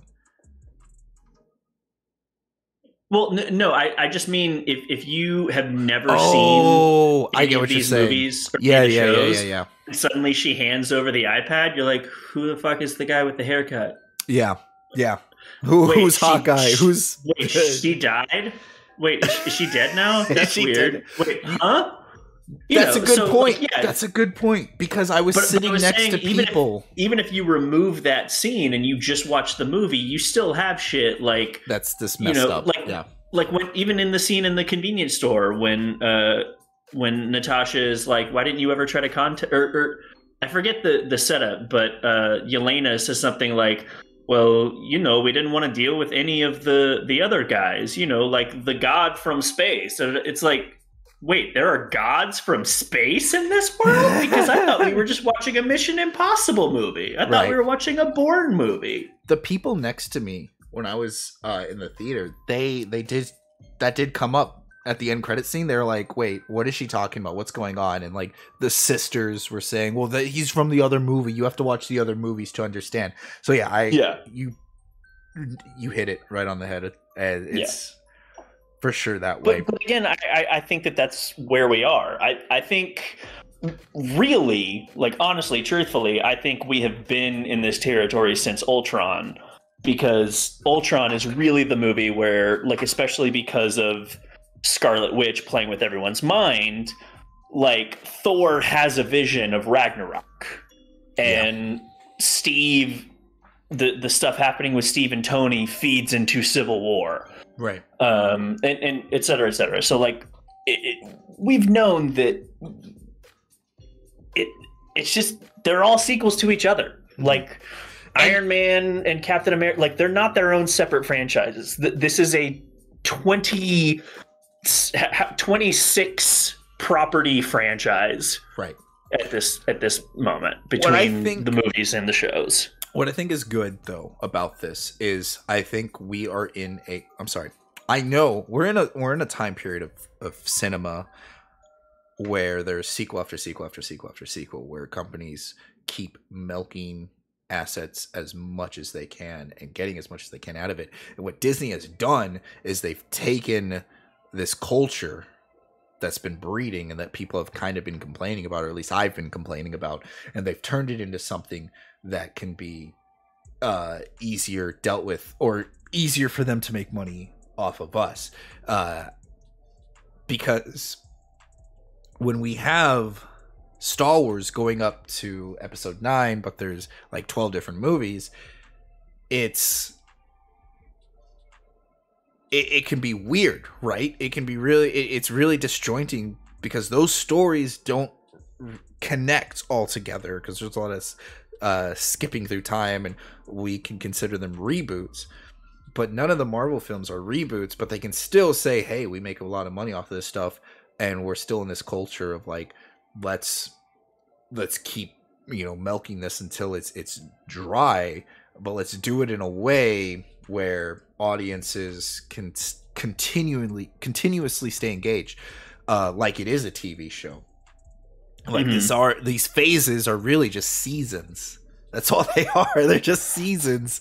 And this is just a really big, giant TV show that has a lot of money backing it. And it's cool that they're doing it, that it's evolving that way. And I'm not going to lie when I say that I would much rather have cinemas and medias evolve in this way than the way that that Star Wars did, right? In the sense that it was just, oh, well, this made us a lot of money 30 years ago. Can we just do it again? Yeah. So that's cool. But yes. Well, long story short, exposition done correctly can be really good for this next phase in Marvel. The plot worked out well. Characters in Loki, like character design, worked out really well. I want to know, I have to know, controversial statement coming up, your opinions on Sylvie and Loki. In what I think I know where you're going, but I will go ahead and ask the question. In what context? Like just them as in the romantic? In the romantic. I mean, I thought it was adorable. I think, well, because here's the thing. I don't know if it was romantic. I don't think so either. Because of what happens. Like, yes, she pulls him in for the kiss, and and it's because of the fucking score. And I loved it because I did not want them to be romantically involved. Not because of the reason a lot of people didn't want them to be romantically involved, because it was weird or anything. Like, oh my god, they're basically just in love with themselves. Like, isn't that like, because it brings up this whole discussion of like, if you fall in love with a variant of yourself, is that like, if you have sex with a variant of yourself, is that technically masturbation? Like, and it was like this whole like rabbit hole of like, you're basically in love with yourself if you've, that sort of thing. The reason I didn't, and I'm the type of person, I don't give a fuck. Like, if you're into what you're into, like, no judgment, as long as you're not hurting anybody, no kink shame here, whatever. But the reason I did not want them to get romantically involved is because I've seen too many movies and TV shows do that wrong, where they introduce a romance between characters because they can't think of any other reason why these two characters should be in the same room together. Yeah, if that makes sense. It's very generic. It's been done a million times. Yeah. Yeah. Like, we need a romantic love interest just because, whatever. And I had the same doubts and the same worry in my mind as well. And the reason why I'm going to single out the score here is because when they kiss, the score that kicks in is so fucking cheesy and exaggerated. It's this big triumphant, like, this is the moment we've been waiting for. And I was watching it going like who, like, composer, like, why did you do that? That sucked. Fuck off. And then Sylvia immediately is like, oh, fuck, I forget what her line is, but she's like, but I don't trust you or whatever. And I was like, thank you. Oh my God. Okay. I am. And then I mind melded immediately with the composer, where I was like, yes, you overplayed your hand with the score to distract me from the fact that it was a deception from the beginning. So, sorry, that was a very long-winded way of answering your question. No, I loved it because I didn't want them to be romantically involved, but they weren't. She kisses him as a distraction. Yeah. I don't think she was ever romantic. Like, their relationship is totally platonic, I think. And that's what really fascinated me is like, even the conversation that Loki has with Mobius in the interrogation room where it's like, are you in love with her? Blah, blah, blah, blah. Like, I think he just cares deeply. And for Loki, that's kind of the point. Well, no, he loves her, right? They tried to make that as blatant as possible, and they use that to trick you into that wanting them to get together so that there can be that plot twist at the end, right? Like, I'm for sure I will bet that Loki loves her. The thing is, for me, is throughout the MCU, every time Loki learns to love himself, he dies. Mm-hmm. And I think that is, and it's, again, I was talking about this while your mic was messing up. The whole thing about like Loki is he's stuck in a loop and he's trying to gain his own free will, but also in Norse mythology, Loki is also stuck in a time loop. And so it's this amazing thing of like Loki has a purpose in this universe, but every time he tries to break free from that purpose, he gets reset. And I love the idea that, okay, well, in Thor Ragnarok, it wasn't that he learned to love his brother. He's always loved his brother. He loves how ignorant and how arrogant his brother is, but he loves his brother. He loves his father. He doesn't ever kill Odin. He always gets rid of Odin. He doesn't ever kill Thor. He always tricks Thor, right? Because he loves them. That's his family. Yeah. He loves his mom. We learned that in... All right, I'll see you later, Toasty the God. He learns that in... What's that? What's the second movie called? Dark Elves? Dark World. Dark World. Featuring Dark Elves. We learned that in Dark Worlds that, he loves his mom, and Loki is really attached, and he's attached to this family. So in Thor Ragnarok, when Thor's talking to him and saying, like, you never grow, you've never changed, little brother, I think Loki realized what Mobius tells him in the first episode of Loki. So Thor Ragnarok, it takes Loki longer in the Thanos timeline because there's no one there to really guide him the way that he doesn't have a therapist. Essentially, he doesn't have a therapist. He just goes off and does his thing. And Odin isn't known to be the best of father. You don't listen to him, he'll banish you to another planet. That's that. Yeah, that's right. Or I mean, he did it to his son Thor. He did it to his daughter. So Loki learns to love himself in Thor Ragnarok, and then dies to Thanos immediately because he now loves himself. He now self-respects himself. So now he can do that to other people, because you got to be able to take care of yourself before you can take care of other people. And that's his whole shtick, is he wants to rule over people and take away their choice of free will, because he doesn't want them to essentially go through what he went through, and he feels like he can create the perfect utopia if he's in charge and nobody has to suffer through the pain that he does, but he's going at it in a really messed up, sadistic way. And that's why I really like the first episode of Loki, the first 2 episodes, because you get to see him get emotional and go through these things, but at a quicker pace. And for me, I wasn't really like, oh, boo-hoo, right? Like, I can understand why other people felt that way, but for me, when I was watching it, I understood, okay, well, he was on this path anyways. So who cares if we fast track it? Let's see. This is a chance for us to see what this Loki is going to do, because it's just redundant for us to watch him grow again. So let's see what developed Loki does. How does he look when he's developed, and what are the actions that he will take, and will he stay on this path, or will he be like, oh, this is too hard, let's go back to doing what I was doing before? And we see that he wants to stay on this path, and he finds reasons to stay on this path. And I think Sylvie is kind of like that beacon of hope, of just, you can do this, for him. And Mobius makes fun of him for it, but that's because Mobius is emotionally vulnerable and needs to give up command of the Enterprise at that time and place. But Mobius understands him, because Mobius dealt with Loki his entire, for what he knows, his existence. For most of his existence, he's dealt with Loki's. So he understands Loki's almost better than they do.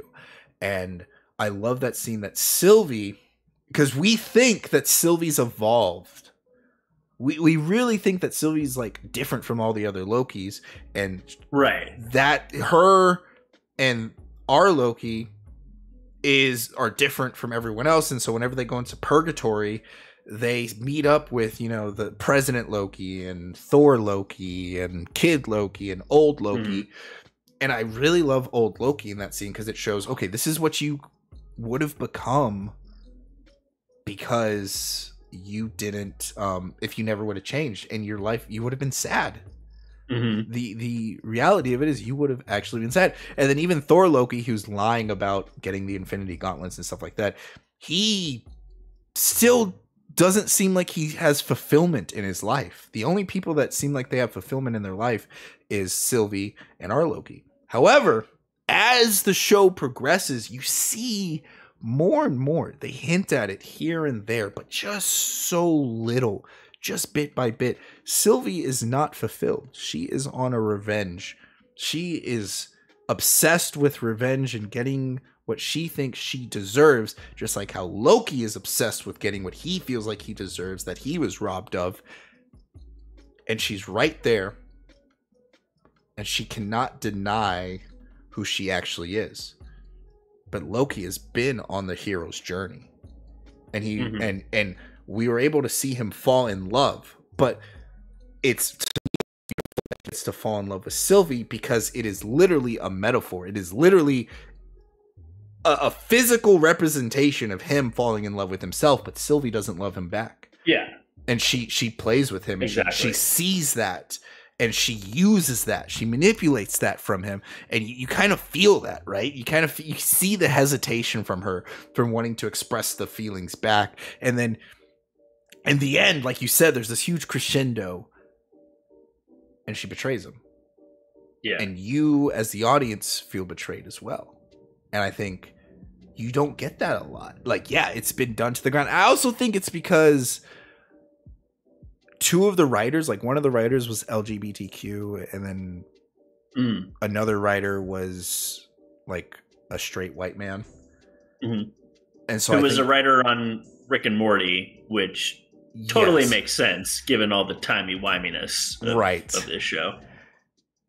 And I think those writers kind of like, not so much butted heads, but you know, I definitely feel like one of the writers wanted something generic and another writer wanted something not so generic.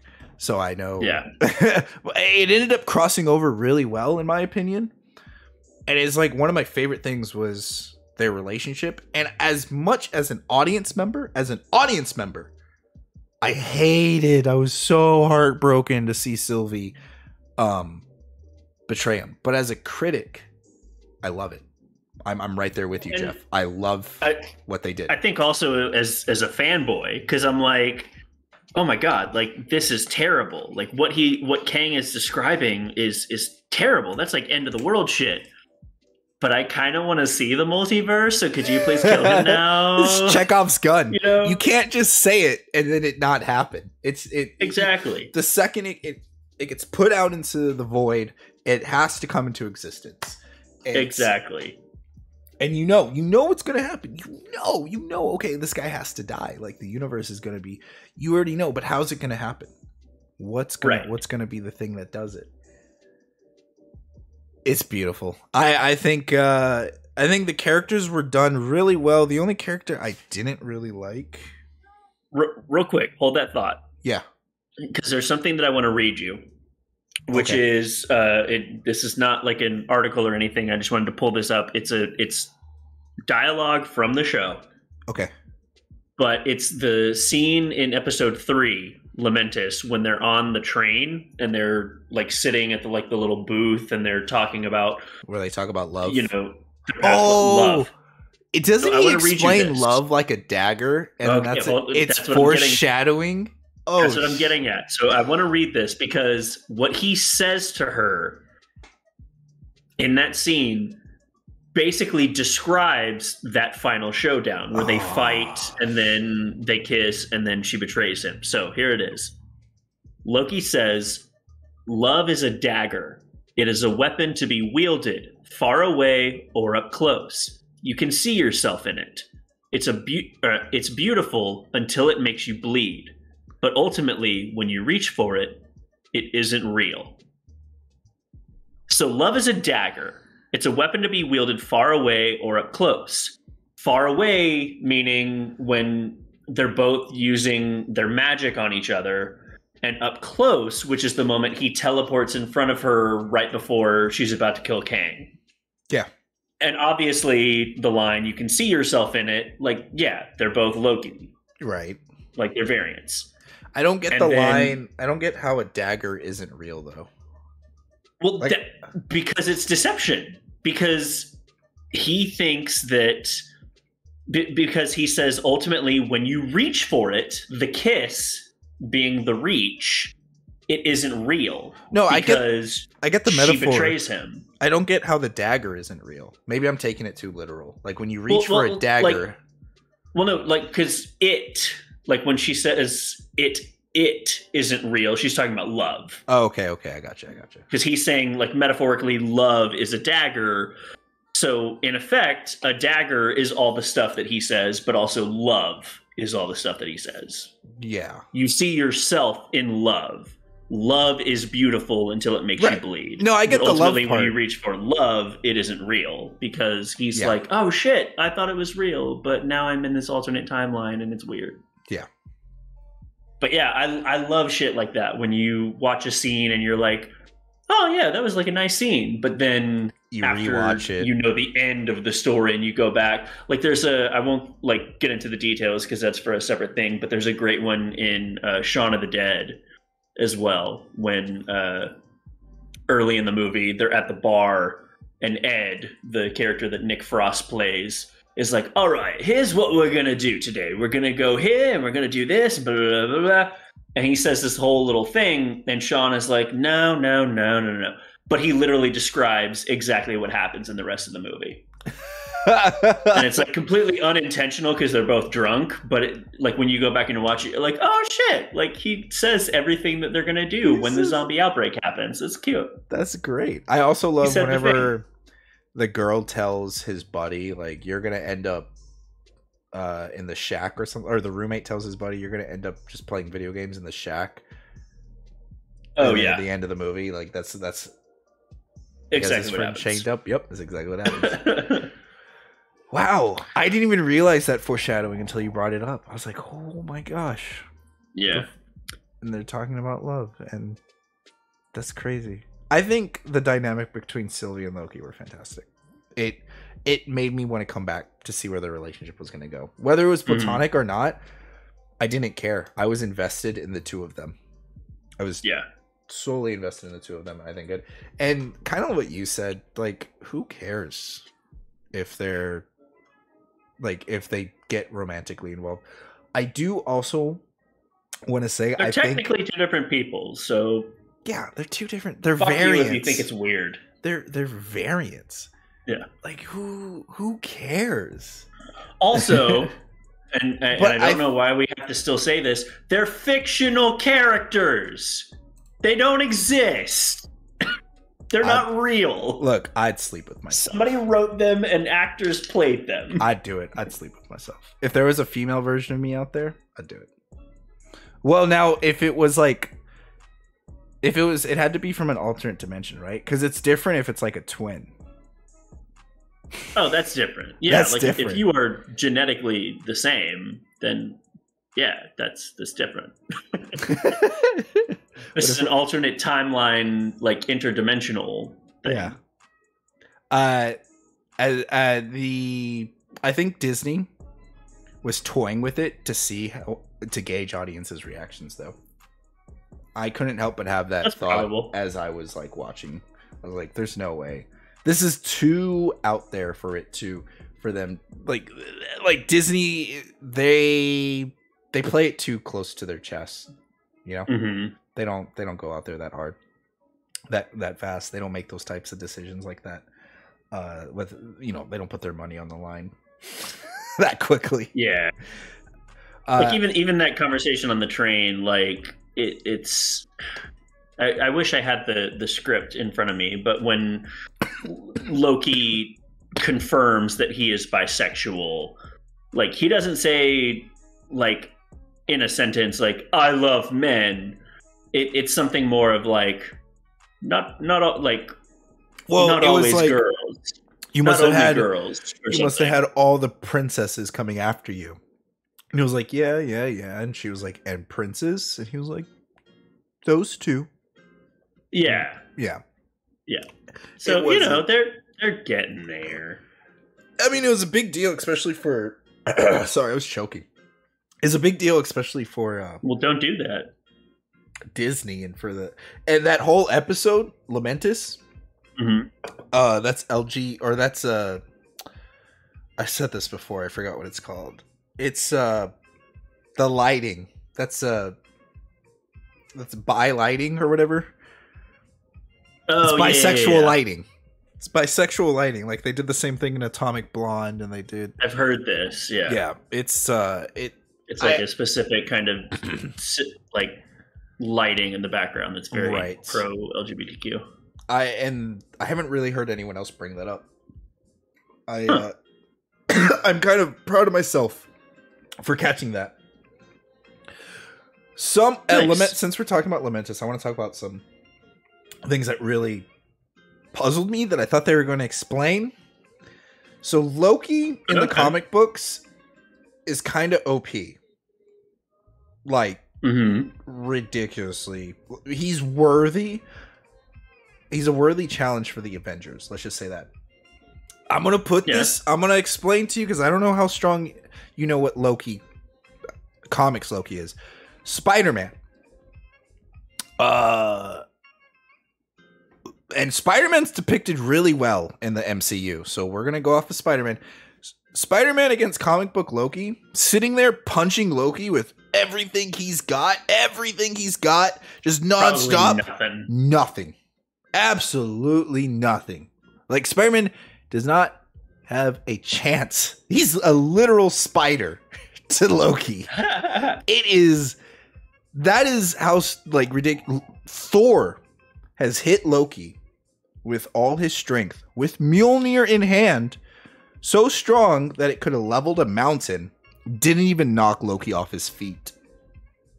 That's, In the that's face. a little too OP.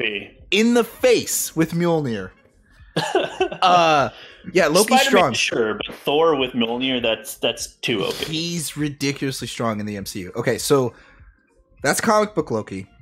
They do him some service, some justice in the MCU. He, again, gets picked up by the Hulk and slammed, boom, boom, boom, boom, boom. And then, they put him in handcuffs and he can still walk and he doesn't require any medical treatment. And then he takes an explosion to the face From when Hawkeye shoots the arrow and he grabs He it. And catches it. So why in this TV show does he struggle against an everyday American redneck? Like what? Yeah.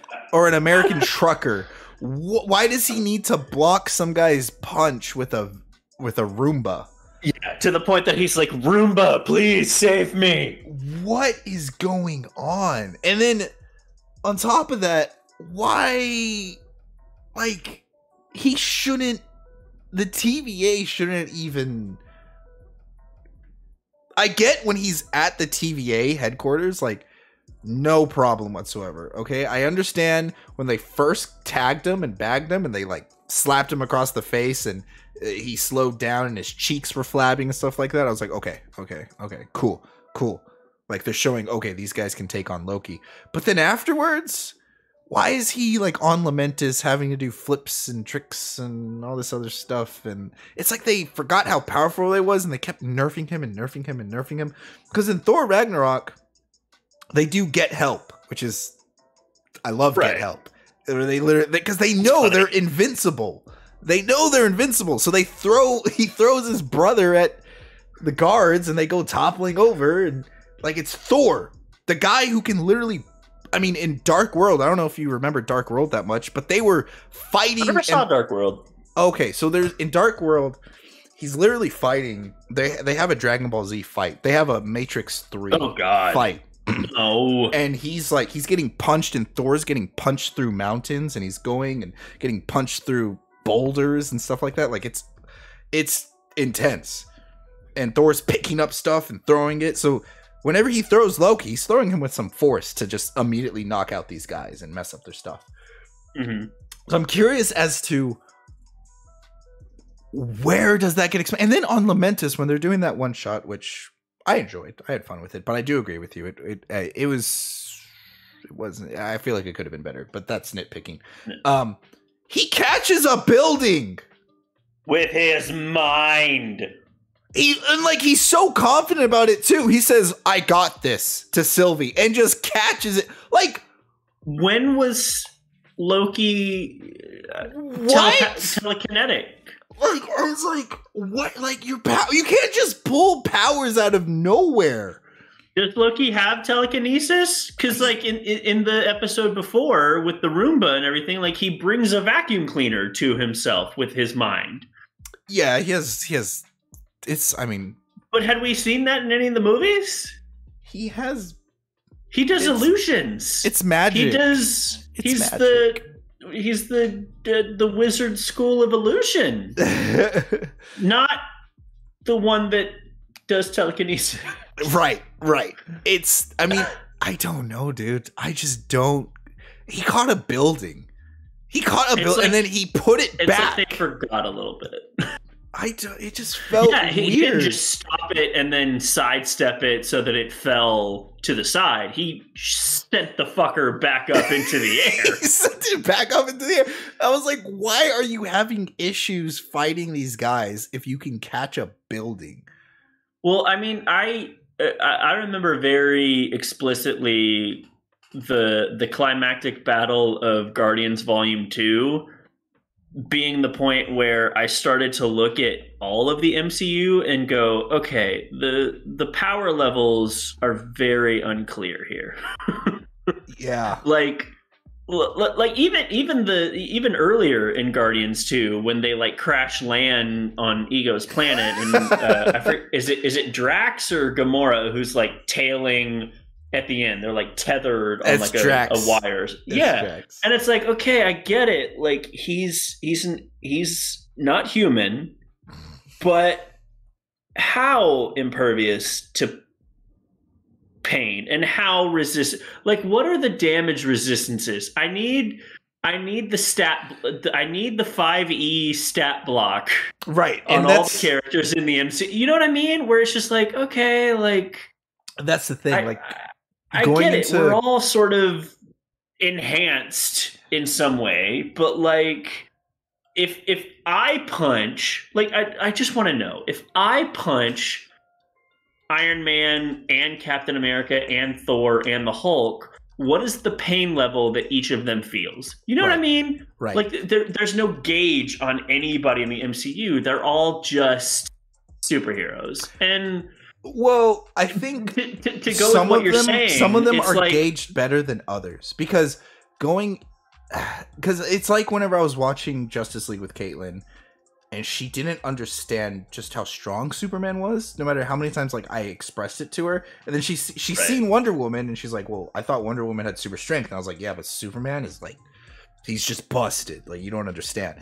And I knew how durable Drax is because Drax can fight the Hulk, or he has fought the Hulk in the comic books, and so I know Drax is like ridiculously powered. But then he kind of gets punked by what's his name, the Destroyer in the first movie. Ronan the Accuser. Ronan the Accuser, not the Destroyer. He gets punked by Ronan the Accuser, and that's to tell the audience, oh, Ronan's really powerful, guys. Not even Drax can take him.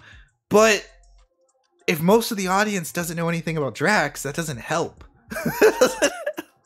Yeah, well, and yeah.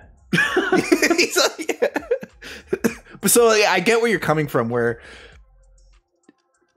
what is the scale? What where are these guys at? I need to know their powers. Because in Iron Man, you know Tony Stark's a human, and you know when he's testing out the suit, and then he goes out to the Middle East to go save these people, and you see him take a shot from a tank, and you're like, okay, the Iron Man suit's really durable. So then at the end fight, you know how strong Giant Iron Man is when anti-Iron Man is, because they're fighting each other, right? And we've already seen what the Iron Man suit is capable of and what it's not capable of, and they do a callback to it when he flies up into the sky, and that's how he kind of ultimately defeats the dude, because he didn't do the coating for the icing. And but they don't do that for the other films. Like, I still don't know why Thor doesn't just shoot lightning at everybody. Well, here's the answer, I think, and it's not an answer that they have explicitly given. I think I'm talking just pure movie logic, because we had this same discussion when we were talking about Fast and Furious versus Die Hard. You know, where John McClane at the end of every Die Hard movie is fucked up. And fucking Fast 9 is, okay, cool. They can be in space with whatever. Duct tape. With duct tape. But I think the answer, because you're right. Like in the first Iron Man, it's the first time. It's the first outing. It's the first movie. And you have the first Iron Man suit is this giant hunk of junk that he's like in the cave with. And then when he crash lands, like all the pieces like scatter throughout the desert, and it's like very rudimentary and it's clunky and it's jerry rigged basically. Yeah. I think to answer your question with Loki is at this point there are sorcerers, there are aliens, and they invented time travel. So don't worry about it. Whoa! Like, literally. It's my favorite line. It's my favorite line to say. May the power of plot devices compel you. Yes, because specifically when it comes to Endgame and the fact that they built a time machine, I don't think you could have done time travel in Iron Man 2. No, but because of the fact that by the time you get to Endgame, there are aliens and there are sorcerers, fuck it, there might as well be time travel. Like, the fact that they build a time machine, I was like, okay. Like, dude, no. And then, like, because I watched it, like, on one of my repeat viewings, I was watching it with my mom, and she was just like, time travel? Really? And I was like, did you not see the other movies? Like, time travel's, like, the least crazy thing that they possibly could do at this point. So yeah, I think that's and it sucks because I wish that there was more attention paid to, okay, like I wish I just knew, like, if Loki gets shot, what happens? Is he hurt? Yeah. I don't know. He's fine. I've seen him do so much. I've seen all of these people do, and again, like, I'm sorry, I'm speaking in broken sentences, but my brain, like, synapses are just firing because I'm like, I don't. It's the same thing with fucking Fast 9, like we talked about. Like, I don't feel any tension in these fucking movies anymore, or these shows. Like, I don't. There's no stakes. Like, I'm going off topic to talk about Black Widow just very briefly, but like that entire climax when the station, the Red Room, is breaking apart and falling, and you have Taskmaster, you have Natalie or Natalia, and you have Yelena, and they're all falling, and nobody gets hit by a flying piece of debris. This thing. is exploding. I think in the air, you and bring nobody up, gets hit by holy any. And crap, I'm just like, why do I give a fuck about any of these people? I'm having a moment.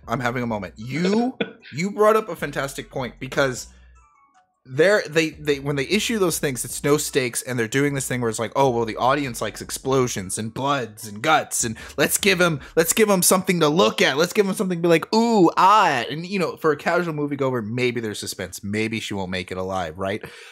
Especially if you've never seen any of the other movies. But right.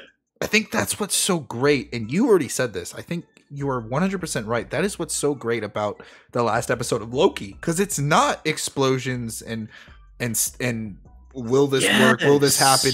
It's exposition. It's, oh my gosh. Like, how are they going to make this decision? What's the decision they're going to make? How is this going to affect the rest of the MCU if they make this decision? Like, I do not care. Because there are no stakes. The story does not progress anymore if there is a final fight scene.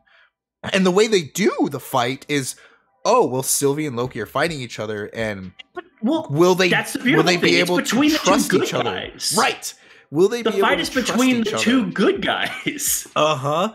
Can they get past their differences? It's so great. It's like Return of the Jedi. But the best thing I can relate it to is kind of Princess Bride.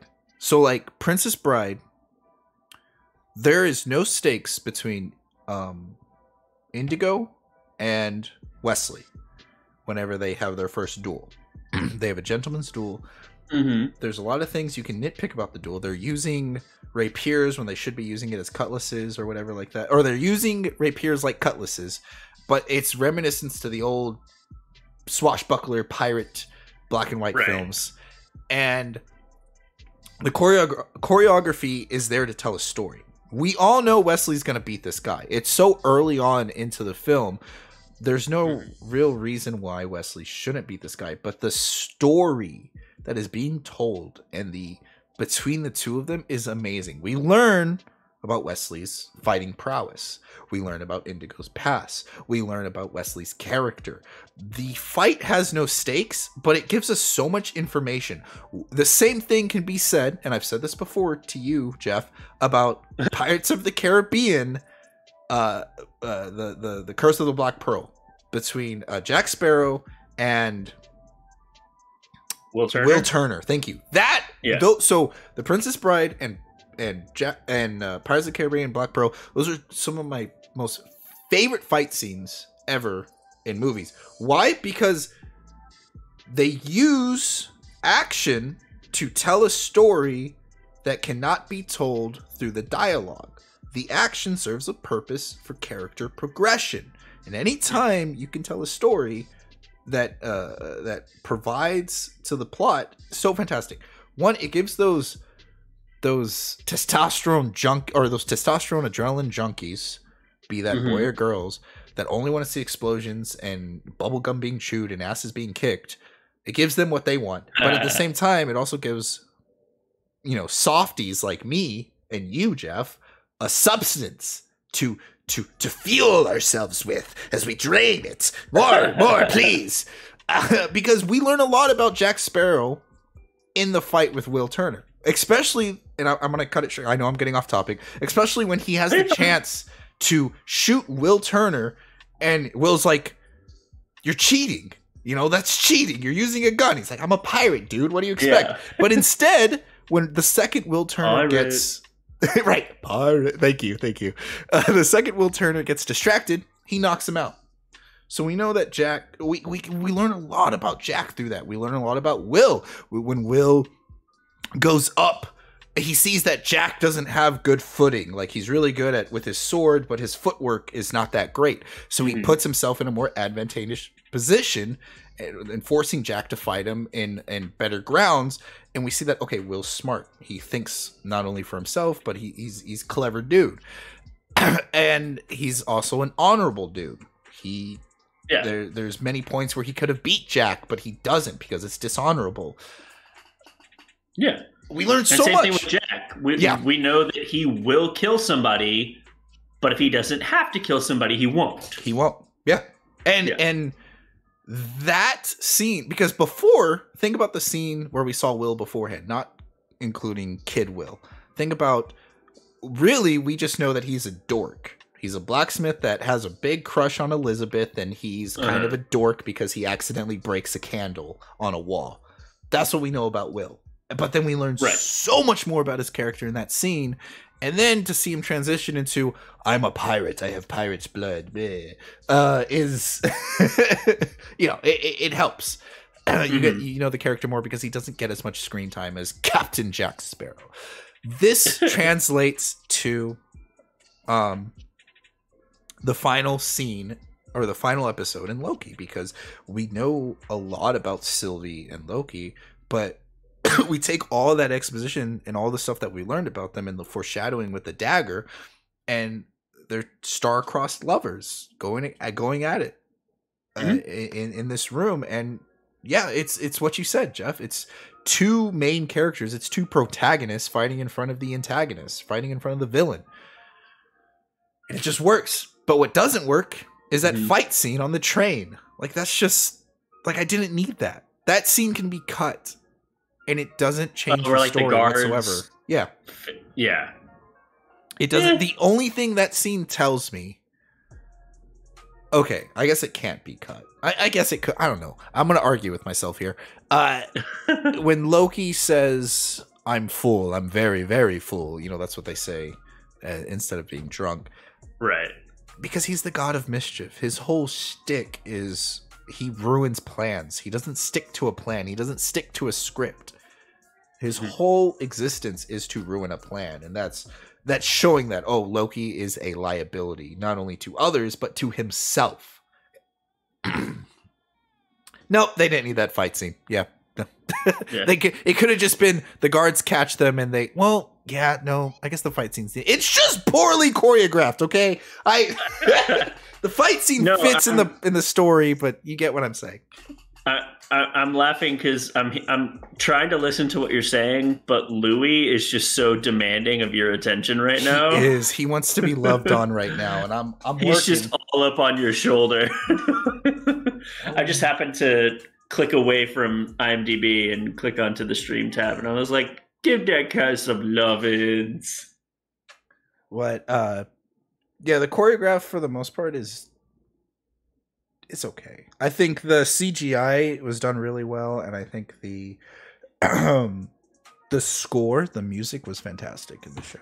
Dude, I am so glad that the theremin is at the forefront. Dude, there's people who know what a theremin is now because of this show. And that makes me... Hold on, explain to me what a theremin is. Okay, holy shit. I need to find a picture of a theremin, because otherwise you will not know what I'm talking about. A theremin is an instrument that you play on invisible sound waves. I know that doesn't make sense. And this is going to be so amazing for the podcast because if you don't know what a theremin is, you really need to have a visual cue of what the theremin does. So I'm going to drop it in the general chat here, just this image. So if you want to see what Jeff is talking about, join the Discord. Yeah, join the Discord. join the hero community, and you can catch what he's saying. A theremin. So, let me Google it, and I can put it on the screen. Or is it in the chat? Oh, okay. Yeah, it should be under general chat. But basically, I can describe this for our podcast audience. I've seen one of those, and I've never understood them. Imagine a graph where basically you have a vertical line and a horizontal line. And that is essentially what a theremin is. There's this base that's like this little rectangle, this rectangular prism that goes from left to right.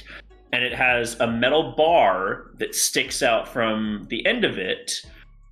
And it also has a metal bar that sticks on top of it. So you have this metal bar imagine if it's right in front of you. You have this plank of wood, and you have a metal bar sticking out the end of the wood on the right, and you have a metal bar sticking on the left side that's going up and down. Mm-hmm. And I have it up on the stream for those of you still looking. Yeah, it's way more complicated than that, but just for the basics. Yeah. And I don't even know how to explain it, actually. Like, I know how to, like if you said, like if I were playing charades and my prompt was theremin, I could imitate playing a theremin. Okay. So imagine what I just described to you. How does it work? So imagine again, you have this bar going up and down on your left side. Yeah. And you have this bar going left to right on your right side. Your left hand is played on the up and down bar. Your right hand is played on the left and right bar. So imagine, okay, so that's what you're looking at. That's the instrument. Now imagine in your head a guitar.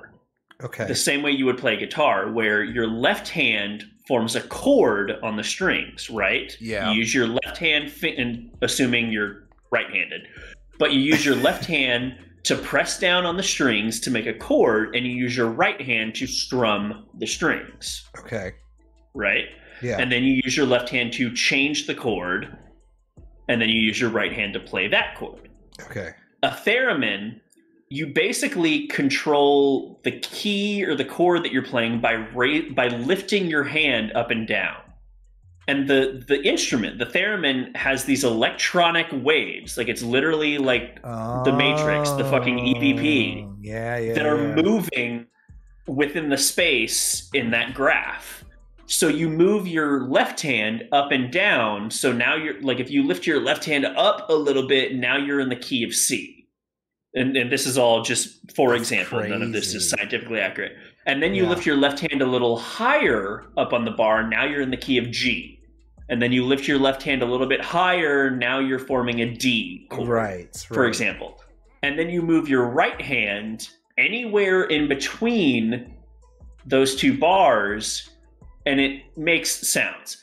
Again, none of what I'm saying is fact. It's just, for example, the best way to understand how a theremin works is just look up a YouTube video, just theremin. And you will see, like, you just kind of raise your right hand up and down vertically, and then you wiggle your right hand in between these two bars. I wish you could see me right now, because I'm doing it as I describe it, but you can't see it. So why am I doing that? That's how podcasts are fun.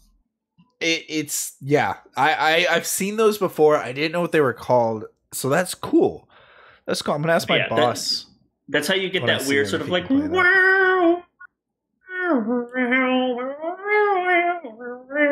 like those weird kind of sounds is very theremin based. What a trip! What a trip! It's a trippy instrument. That sounds so cool. If someone said you were only allowed to learn one instrument, I would probably just say theremin now. If they were like, you had to learn one instrument, I'd be like, all right, I'll learn the theremin. That would be the just ostensibly, you're playing sound waves in the air. It's an instrument that is physically in front of you, but it's also invisible at the same time. That's so cool. Because you don't actually physically touch anything. I'm so glad they put that in there. But I am happy. I did like the sound design. I think I don't know. It's hard for me. I'm a stickler when it comes to choreographed fight scenes in show. Like, if you're gonna put action in your scenes, I want it to be good. You know, I think we're at a point now where I don't want to see, 11 cuts for one move to be done. I want everything to be centered. I want it to be focused, especially if you're spending this much money. Make it look good. And Marvel films you go into a Marvel film knowing or thinking, oh, this is going to be an action film. So start making your action look better, Marvel. I'm calling you out on that. I think anytime I go into a Marvel film now, I'm excited, and then I see it and I'm like, meh. Yeah. The best thing about them, though, is that they contribute to the story a lot of the times, and that I can appreciate. I can appreciate it when it contributes to the story, but I can't appreciate the action itself. It's not. If you're gonna dedicate this much time to it, start Start putting your money where your mouth is.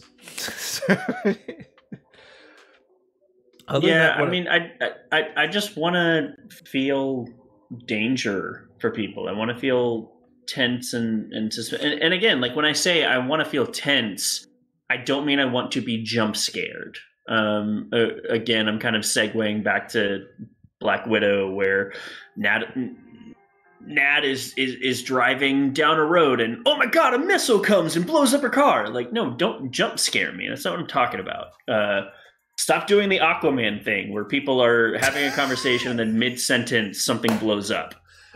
But make me feel like there are stakes. Yeah. And yeah. Like, and again, like that's something moving forward that again, I want to. Hopefully, I will feel some kind of tension. But like again, what we were talking about with Kang is, if they do go the route where holy shit, like this, like Jonathan Majors could potentially play like 20 different versions of this character, and that's so great. It's like, okay, like he shows up in Ant-Man, they kill him. But he comes back in the next movie, and then they kill him again. But then he comes back in this other TV show, and then they kill him. Like, I don't want it to be that, because then I'm just like, okay, he's the villain that'll never die. Because they're just killing different variants of him. You know what I mean? Yes. That's what I'm worried about with it being oversaturated with that kind of stuff as well. I don't want to get too much of him. I like that we got him right here, or we got a lot of him right here. But I hope he just disappears. I want there to be like nothing of him for the next 2 years, and then we get like another snippet or another taste of him, and then boom, disappears again. Because if they give us too much of him and they show, because they didn't even beat him this time. Loki did not beat him. Loki, he let them win. Yeah, and it didn't even feel like a win. They felt like they lost too.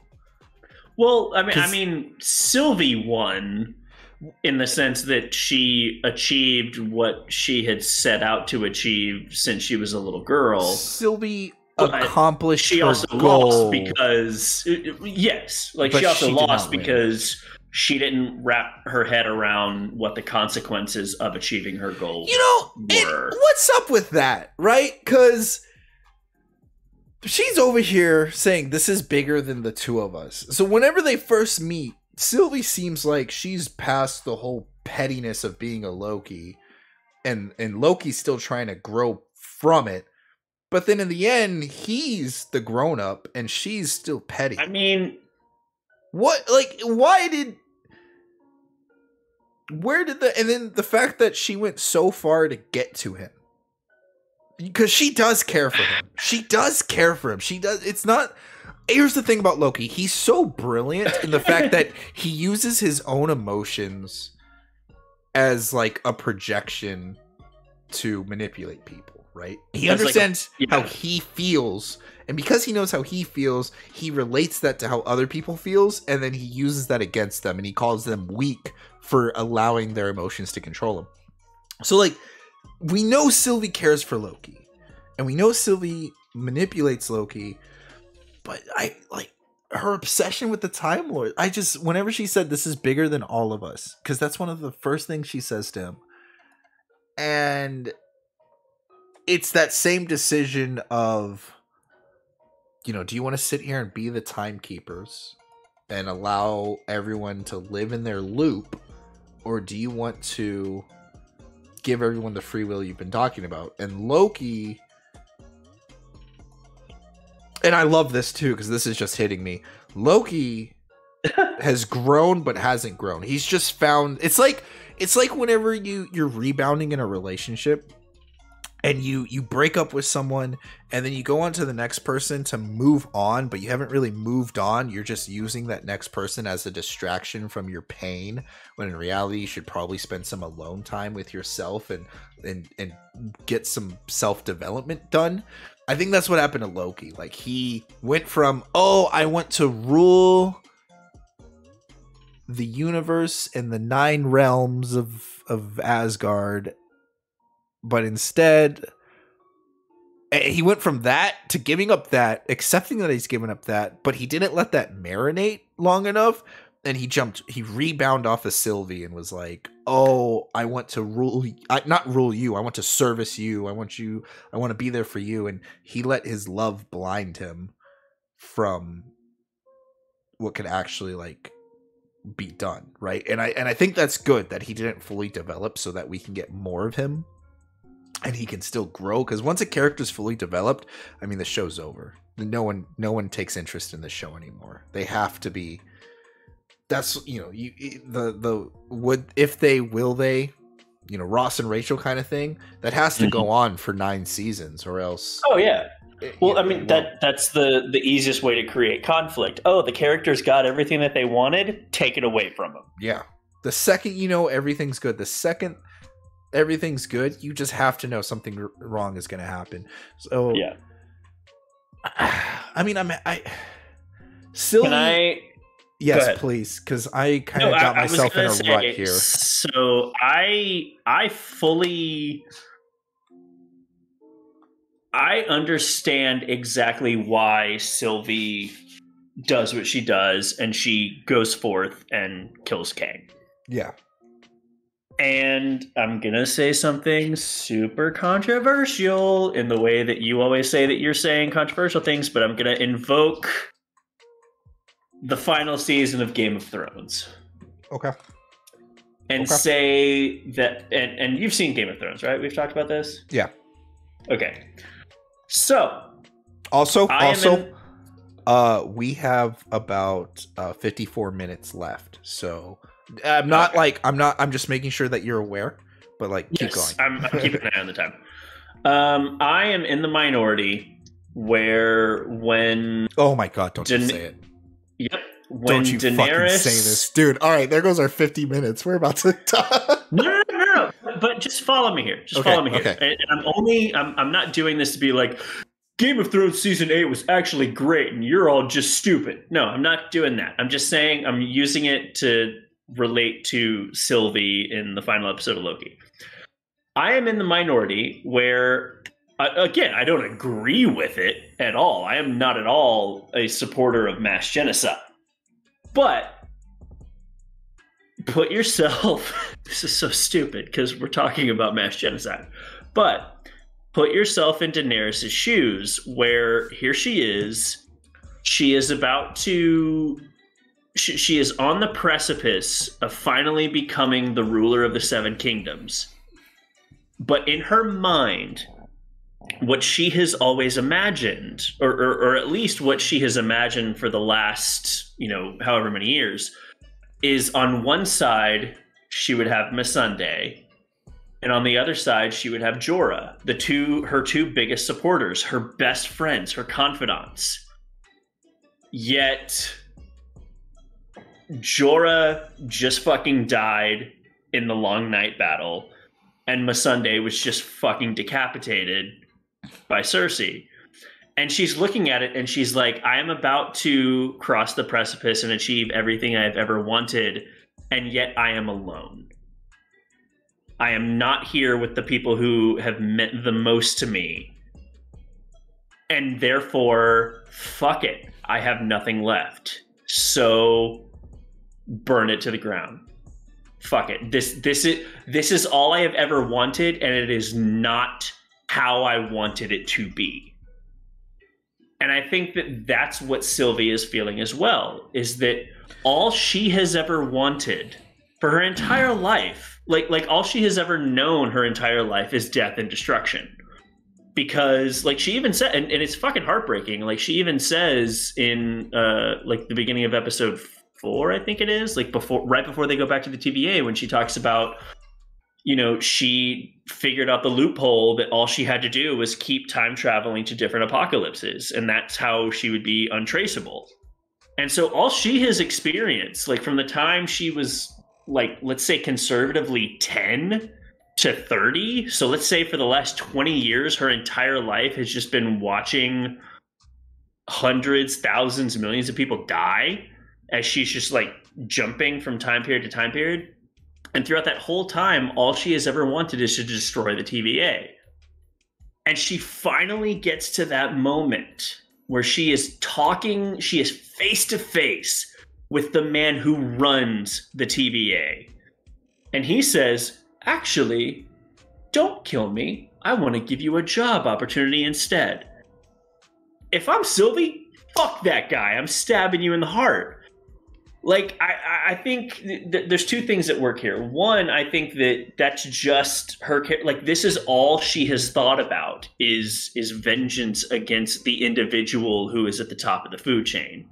And I don't think that she, for a moment, considers another door, another option. For her, it's always been, I'm going to find the guy who is at the top and I'm going to fucking kill him. And I think, too, what we're seeing here, because a lot of people have like theorized about this, is the whole like fracturing of the timeline, which is when Kang says, you know, actually, I fibbed earlier. I don't know everything that's going to happen. I only knew what was going to happen up to a point.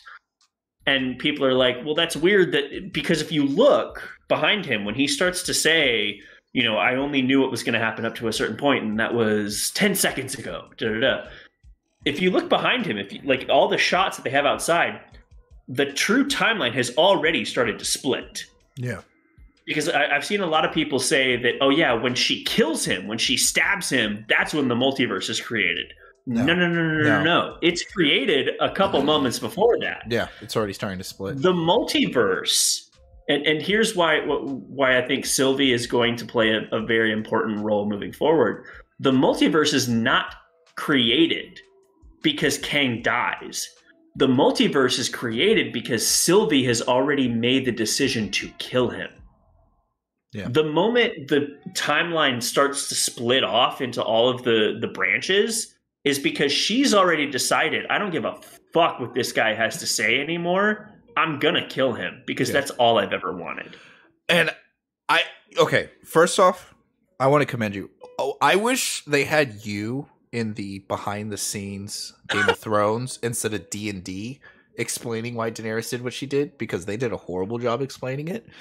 And two, I didn't write that. I just interpreted it in a way that made me feel comfortable with the decisions, with the poor decisions that they made her make. Right. I was like, no, I disagree with this. I'm just going to think about it in a different way that makes me okay with it. Secondly, yeah, I agree with you. And I think I felt that too. I didn't observe that though. Like the thing splits because of her decision making. And now that you say that, it drives that scene so much harder, and it drives it so much more passionately. I do see where Sylvie's coming from. And I think I have, like, whenever she chooses to kill him, I was not thinking, oh, like, why, Sylvie? You've been so steadfast. I think when I was confused earlier, a big part of me was questioning, okay, where do we see that transition? I think we really do see that transition the closer and closer they get to it, because it is, like you said, and it is heartbreaking because she's only ever lived with seeing death. And because and it's almost like she goes into berserker mode. Like all she sees is red, you know? All she sees is, I'm going to kill him. Like, I'm here and my emotions have taken over. And I think Loki knows that. And that's why he's being so patient with her. And he doesn't say, I don't care what happens out there. He says, I just care what happens to you. Because I think he knows. That moment is so heartbreaking. Yeah. He knows if she kills him, she's not going to get fulfillment out of it. She will accomplish her goal. She will accomplish her life goal. But I think he understands that she will not get fulfillment. And he's worried for her. Because at the end of the day, Loki really... Yeah, he's grown into this person that is probably a little more selfless and probably a little more probably a little less maniacal, but he's still self-serving in a way. And like, you would do this for anyone that you love, right? To damn with the rest of the world. This is my love and I will, I'll fight for it. So, I think that's a beautiful moment. I love that moment where he says, I don't care what happens. I want you to be okay. I want you to be okay. God. Yeah. It's so good. It's so good. And it's such a good last episode. It's such a good last. That's what I can say really for that. is, man. It's such a good last episode. Yeah, no, you put it in perfectly. I can't say it better than that. They did really good with Sylvie. They did good with Loki. They did great with Mobius. I didn't care for Oh, real quick. Unami Mosaka's character, Hunter B-15. Real quick, what's that? Wait, what? Oh no, I was just gonna say I don't believe this theory at all. It's just a wild fucking theory. It's just people trolling the internet, whatever. Okay. But I like that someone was able to connect A to B and make a joke of this. Okay. So all of the members of the TVA are variants. Mobius is a variant, right? Which means that there is at least 2 Mobiuses in the universe. Maybe there's 2 million. Who knows? But somebody, I forget where I saw this the first time, but they made the connection of like, whoa. Okay, so Mobius keeps talking about jet skis, right? Which, first of all, really disappointed we never saw him on a jet ski, because that's all I want for Mobius. I'm glad it breaks my heart that he never got on a jet ski. I'm glad that he connected the dots, though. Yes. I'm glad that he was like, I was probably someone who loved jet skis, and then but somebody made the connection of like, okay, so if this variant of Mobius likes jet skis, perhaps there is another variant of Mobius that prefers a different kind of aquatic vehicle, that being a surfboard. Owen Wilson is Silver Surfer, confirmed. Oh, I've heard a different one. I was like, that's a huge fucking stretch, but I appreciate you for making the meme. That is a mighty stretch. Oh my gosh. I really do not think this is foreshadowing or set up in any way for Owen Wilson to be the fucking Silver Surfer, but that's cute. That's too much for me. That's a bit of a stretch. That's a bit of a stretch. I heard this other one that the original Owen Wilson was in. Let's see, how do I? Let me see if I can pull it up. Oh, I'm not gonna be able to find it. But there is a movie that Owen Wilson was in. Shocker. That that was in the 90s, and he rides a jet ski, and people are saying that movie they abducted him, erased his memories, and then he became Mobius. That's a fan theory that I've heard. That was pretty fun. Maybe it was The Big Bounce. I don't know. Maybe that was a big beachy kind of movie. Either way, Owen Wilson was fantastic.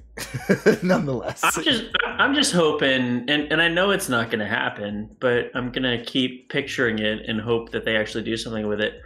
I'm just hoping that with the whole multiverse thing that they're setting up, that at some point, I don't know if it's going to be one of the shows, one of the movies, which character's show is going to do this or whatever, but we visit a universe that is our actual universe, and we have Thor runs into Chris Hemsworth. That'd be hilarious. That'd be freaking hilarious. Loki runs into Tom Hiddleston, and there's just, fun. They're just jokes actors to be had. They say, "What are you guys doing? Why are you guys making movies of our life?" And it's like your life isn't real. It's like that episode in Supernatural where they meet the writer. Yeah, I legit hope that there's like a Last Action Hero kind of riff going on, where it's like, Evans, what are you doing? Like, Evans, my name is Steve Rogers. Right. That would be. I would love that. I would even if it's just for a beat. If it's like a kind of like the scene in Doctor Strange where the Ancient One is flashing and zipping him through all the different universes. If it's just like we land there for like 10 seconds and then boom, we're out and we're on to like the next multiverse thing. That would be great. Especially, it would be like a scene from Deadpool. Deadpool 2. Just a quick little. Oh, Exactly. Oh, that's neat. That's fun. That's cute. Yeah, I'm glad you brought that up. That's in my mind now, and now I have expectations. And if they aren't met, I'm going to be really mad. It's not. There's no way. So there's no way. The whole time I was watching it, I've always wanted to make this show where I talk about sci-fi logic and I explain things that don't quite make sense in the universe, but they make sense in that universe. The problem with the show is that I actually have to figure it out. And I was wrapping my head around how the time travel works in that world. And it just didn't ever make sense to me. Because every time I thought I figured it out, it didn't make sense. Because something else broke it.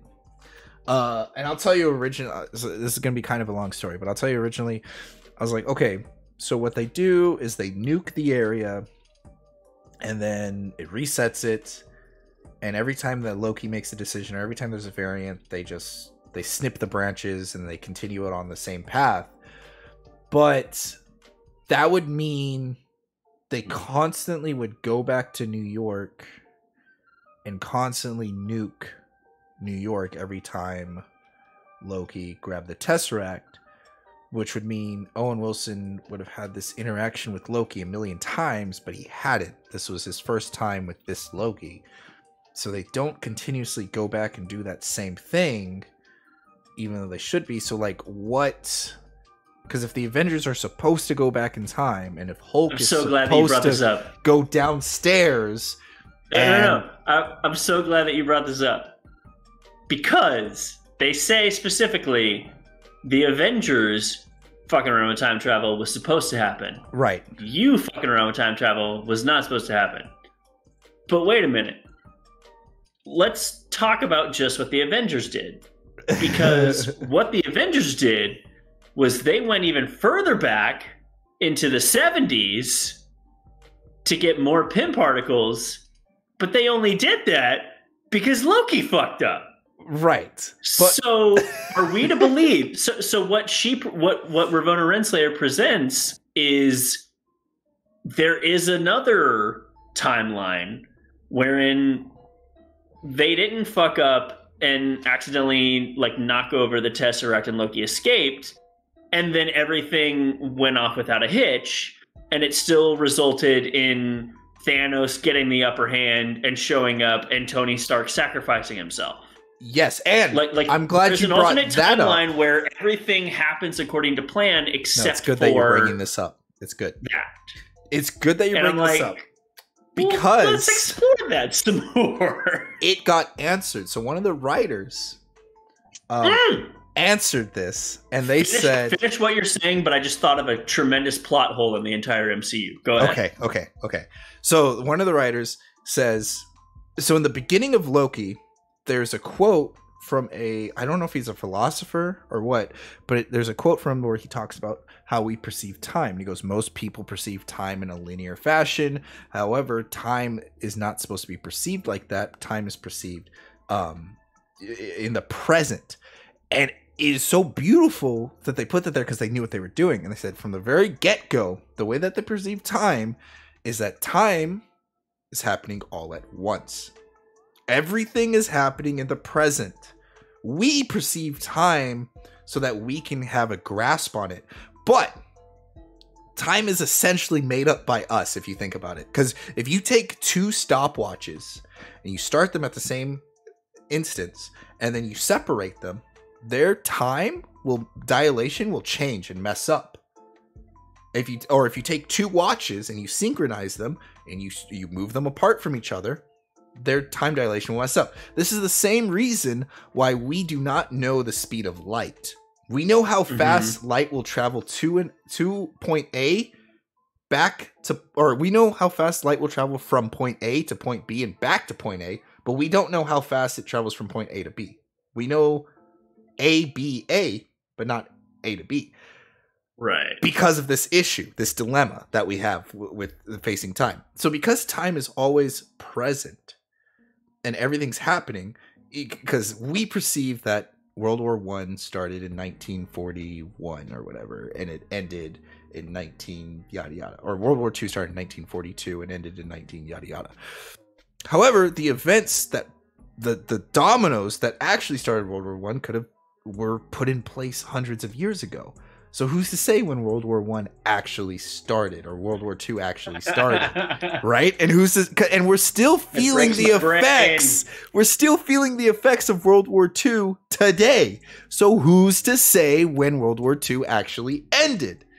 Time is just as we perceive it. That's weird. Yeah. So we are always in the present, and because of this, the main timeline is not one timeline. It's not one line. It's actually like and I think Screen Rants puts this best. It's like whenever they're making rope and you have a spool of rope and you have all this other different parts of string being spooled into one rope to create this tight knitting, right? That's what the main timeline is. And even whenever they the camera zooms in and goes into the main and quotation marks proper timeline, you see all these mini timelines in it. So really what Kang is doing is he's making anything that branches from him being the only king to survive, he's snipping and getting rid of. And he's allowing all these other timelines to happen as long as they make him in existence. And he's staying outside of it, and he's constantly living in the present. So he's seeing. So for him, it's like that scene in The Matrix, in Matrix 2, where that guy's sitting and he's surrounded by all these TVs, and all the Neos are doing things at different periods, but for him, they're all happening at once. That's how time is perceived. Yeah. It's like you're sitting and you're watching a bunch of TVs, and you're watching the dinosaurs, and you're also watching Avengers on the same screen, because time is just constantly in the present. So this is why I want time travel to just stop being so whenever you say that the Avengers, like there's any time they make just a slight alteration. So basically, if I woke up in the morning and I chose not to brush my teeth, that creates a different timeline. But there's a timeline where I did choose to brush my teeth, or there's a timeline where I brushed my teeth halfway. Oh yeah, I love this shit. And then decided not to and then was like, I don't feel like it. There's a timeline where I use mouthwash, right? Or there's a timeline where we had this conversation 10 seconds ago, or 10 seconds in the future.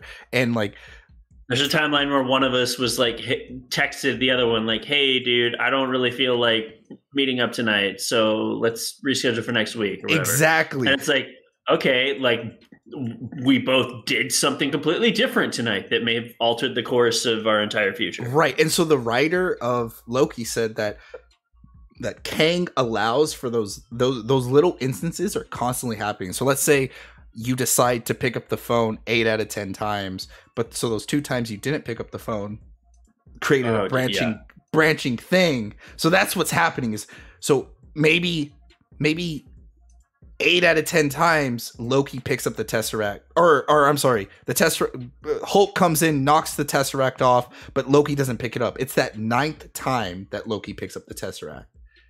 And then they go and they do the whole thing, and Kang sees this, but he's sitting outside the loop, and what his job is he just resets everything.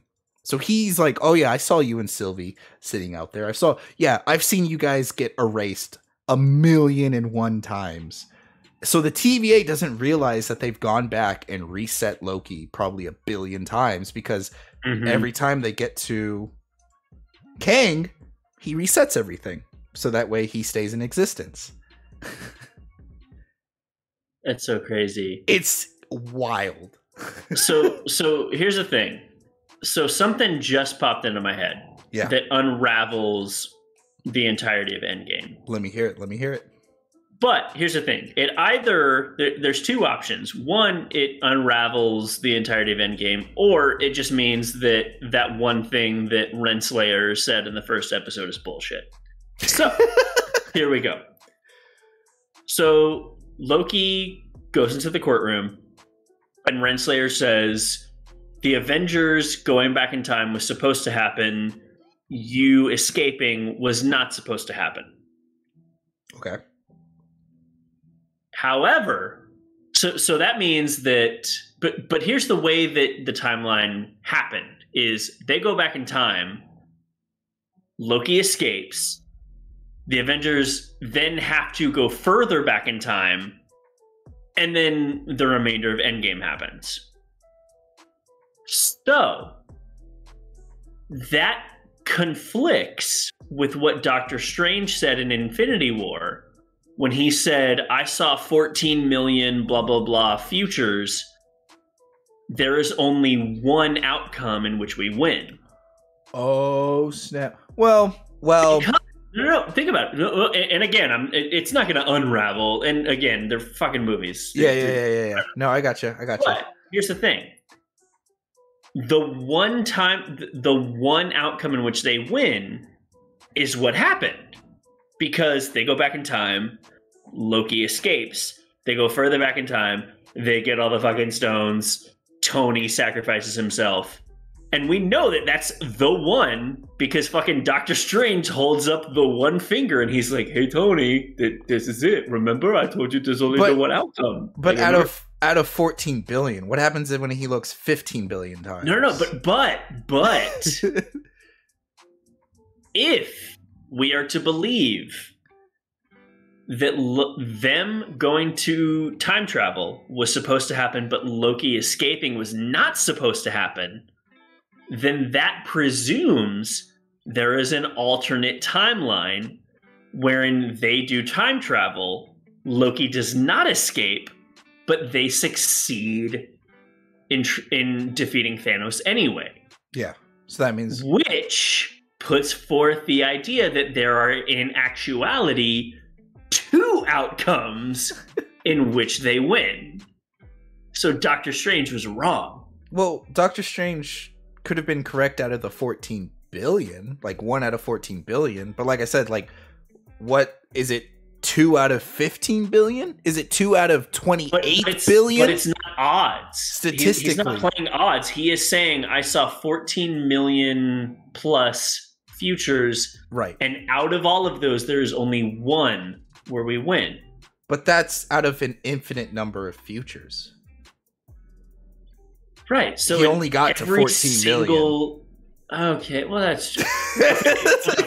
So if he had gotten to 15 million, he might could have seen, saw. like, well, actually, yeah. Well, he just and also, didn't have the time, ironically enough, to. And again, to I'm just trolling because I did see a lot of people. This is kind of backtracking, but I did see a lot of people when Endgame came out, like, really, a fucking rat walks across a van and accidentally pushes a button that shoots out, and I was like, hey. That's out of 14 million possibilities. There were 13 million possibilities where the rat wasn't even there, you guys. So they kind of answered their own probability hex. And so, you know, if I'm going to say that, then I'm okay with the Loki wasn't supposed to do it shit. Right. But again, all of this to say, this is why I will never fucking do time travel in anything that I write. It's a trip, dude. It's a trip. Again, and this is one of the things that, like, I hate time travel because it does shit like this where we're just like, well, but if this, then that. But it's also the thing that I love about time travel is because stop thinking about it. There are currently, I shit you not, dude, there are currently at least 9 working scientific theories on time travel, which to me is like, yeah, that's why I don't fucking think about time travel when I watch movies, because it's not fucking real. It doesn't exist. You can do whatever you want with time because even scientists can't agree on it. Yeah, they can't even agree on it. It's also, one of those theories exist. One of those right. It's like getting mad at Iron Man. Time travel gets so convoluted. Yes, it does. That's what chat says. Time travel is always convoluted, and it's always a trip. Coming from a guy where the main character in that video game does nothing but time travel.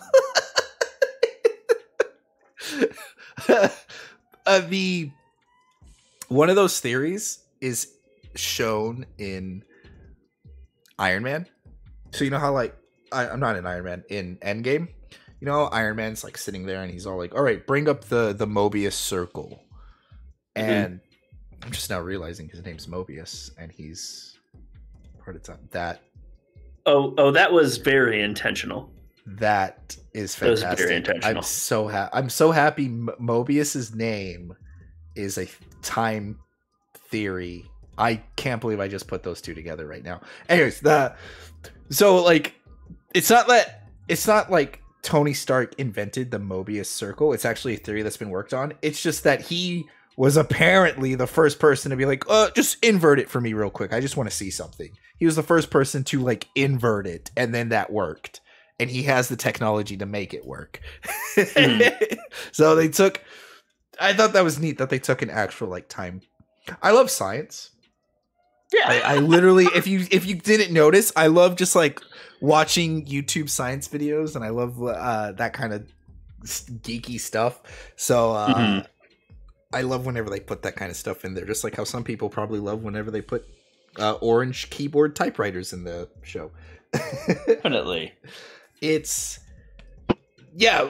how they explain time travel. And now that it's explained to me, it answers a lot of questions, and it helps. I like how they perceive time, and I also like how they took it from a scientist / philosopher. I can't remember the guy's name, but it's literally like one of the first quotes that gets said as the credits are rolling in and showing off like Loki in the thing.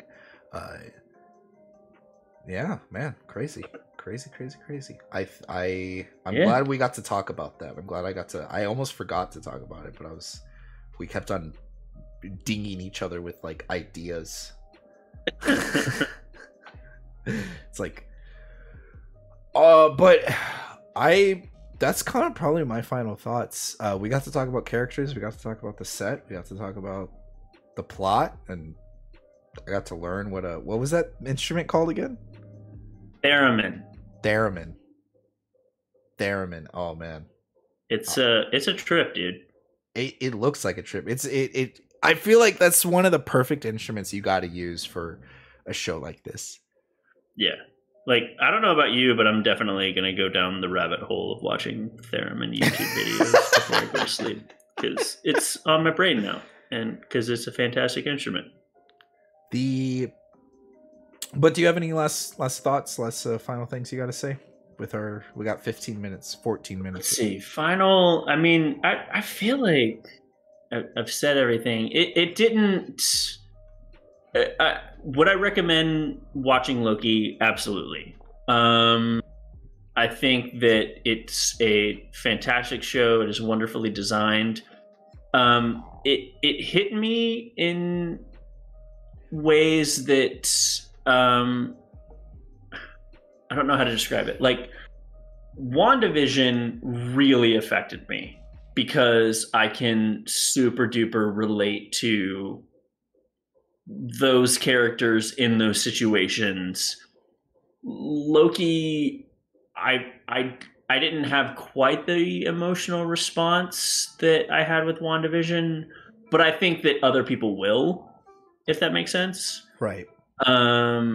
It didn't quite hit me in the feels as much, but then again, I'm very emo, and I like my shows and my movies very emo, and WandaVision was very emo, and Loki was not, even though his hair is aesthetically very emo. But yeah, I dug the show. I think it's great. The one thing we didn't talk about that I want to bring up very quickly is in the first 2 episodes, they introduced my favorite character in the entire goddamn MCU, and then he's never seen ever again, and that's Casey. I think Casey is the best character in the MCU, and that's the guy who is like, where he's like, tell me what this is or I'll gut you like a fish. And he's like, what's a fish? Casey. And he's like, what? Hey, what's this thing? And he's like, Eugene Cordero. It's an infinity. It's a tesseract. Don't break it. And he's like, it looks dumb. Like, I mean, you know me. Like it like that character is Broxer. Yeah. Like, it's the character who's just so innocent and adorable. but oh my god, you're so dim-witted. Get out of here. But at the same time, be in every episode. He's been showing up in a lot of things. So he was in The Good Place, which I definitely recommend. Yes. Anyone who hasn't seen The Good Place, go watch The Good Place. Absolutely. And he was in The Mandalorian. Mm-hmm. But in like one episode, he had a really small part. And then I was happy and surprised to see him in this. And I wanted so much more from that character. And I mean, I'm exaggerating by saying he's the best character in the entire MCU. But just the idea that there's like, I just love that aesthetic. I think it's because I've been playing Broxer recently. Like just the idea of like, oh yeah, that's an Infinity Stone. Sometimes some of the other people use them as paperweights, and he's just so proud but unaware, and like in episode 2 when Loki is doing the whole thing with Mobius's salad and he like looks over in Casey's there and he's like, ah, you, it's just funny. Right. Nope, that's good. Final thoughts. It's a good show. I'm curious to see what it's the first Marvel show that ends on a legit cliffhanger. Like I think with WandaVision and with Falcon Winter Soldier, like we have questions about things, but they tied given the way that the show ends. But yeah, there is a conclusion there. And this is just straight up, yeah, there's not a conclusion. This is open-ended as fuck. Which it's interesting as well because this is the first Marvel show to be confirmed for an actual second season. It's not just a standalone, hey, this would have been a movie, but we wanted more time, so therefore we made it a TV show. Right. This one is like, no, this is a show. Right. So that's interesting. Yeah, go watch it. I have to agree with a lot of your points. It's a good show, fantastically done, characters well done. I mean, you heard us talk about it. I recommend it. If you haven't seen it, you listen to the spoilers. It's not even knowing everything that's going to happen in the show. You're still going to have a fun ride. So, I mean, it's so good that me and Jeff were able to sit here and talk about it for about 2 hours or 2 hours and 30 minutes because we did talk about the whole Disney fiasco thing for a little bit. And it's a good time. It brings up a lot of conversations and it gets you excited. It gets you genuinely excited for the next phase in the Marvel films. So go check it out. Any my recommendations if you're looking for what to watch next, this is just sprung in the moment. I'm just pulling this out because I'm excited to go watch The Green Knight. I'm if you're a fan of epic poems, go check it out. And if you are into superhero stuff and you want to know what the next nerdy thing is going to be, next week we're going to also have the Suicide Squad and Marvel What If. There's also only 2 more episodes left of Star Wars The Bad Batch, so you're definitely going to hear me talk about that when that's over. I don't know when or where or on what platform I'm going to talk about it, but somehow I'm going to find a way to talk about it. So we'll see. That those are what to come for me. That's what I'm going to be up to. So if you tell me your thoughts, join the community. Become a hero. Join the Discord down below. Be a hero, you guys. And let's talk about this kind of stuff. I'd love to have it. But you can always catch me and Jeff live at twitch.tv/digitalhero101 at 8:30 p.m. Central Time Zone for us, at the very least. And I do think I'm going to start putting these on YouTube. I think I'm going to start doing that. But yeah, you can also keep up to date on the date by listening to us on your podcast service of choice. It took me a while to find us on Spotify because I kept on separating Roundtable. I kept on making that 2 words, but it's 1 word. So it's digital and then Roundtable, 1 word. But yeah, we're on there. The Caitlin's been putting on the episodes. I got onto her the other day because she was just labeling them episode 1, 2, 3, 4, and I was like, hey, we need titles for these things, so I'm gonna start giving her titles. SEO, bro. SEO. Search engine optimization. I wonder if they're. I need to look on the website that I put these up on because Caitlin uploads them. I wonder if it's like the tags. What if the tags are just not that great, or maybe Spotify just has a weird, very specific search engine. But I mean, if you search digital space roundtable one word, it pops up. It pops up. It's the first thing that pops up. But I want people to find it even with spacing it out. Yeah, you also need titles in there because it's like episode 1, episode. Okay, fuck that. Yeah, but if it's like, oh, Loki, oh, I like Loki, I click on that. Or Fast and Furious, I click on that. I want people to be like, oh snap, they's talking about the things that I like.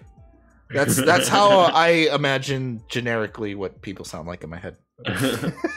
Just a podcast I would like to listen to. It's just such a good voice, dude. It really is. It's so fun to say that. I'm literally gonna go and like watch his review over Loki because I haven't seen it. Let's see what he says. He had a point that you brought up at the very beginning, which is he was like week to week, fuck that, and he literally watched it and then immediately made his video because he just watched them all at the same time, and he was like, I fucking loved it. I think I prefer week to week. I'm not gonna lie. Yeah. I think I prefer it just because I really enjoy the camaraderie of it all of a week to week, because I feel like whenever something comes out, we talk about it for a week. Nailed it. The general populace totally sounds like that, right? Yeah, we're really good at mimicking the general populace. I feel like whenever we talk about, or whenever something comes out on Netflix, we'll talk about it for like a week, maybe 2 weeks, and then it's like, okay, that was cool. And that's it. But when something's coming out week to week, I love, because it's like, oh, I'm still on this, you know, I'm still feeling this. I still want to talk about this. I still want to run into other people that have the same things. But that's the only reason why I like it. It's just for the camaraderie. I do also love binging something. I love just being like, not having to wait a week for it. So that's also fun. But yeah, I don't know. Topic for another time, maybe. It's personal opinion. I get that too. Personal opinion. Different reasons to like it. I like variety. That's how I'm going to answer it. I want both, and I'm glad I have the option. I'm glad I have some things that I can bench. We got to wrap up. You're about to run out of time. I'm gonna milk every second of it, just like how Disney's milking every. No, okay. Every dollar. Until next time. Play nice. What's that Ezio says? Sometimes it's a killer wait for a week or for a new episode. Yeah, sometimes it is.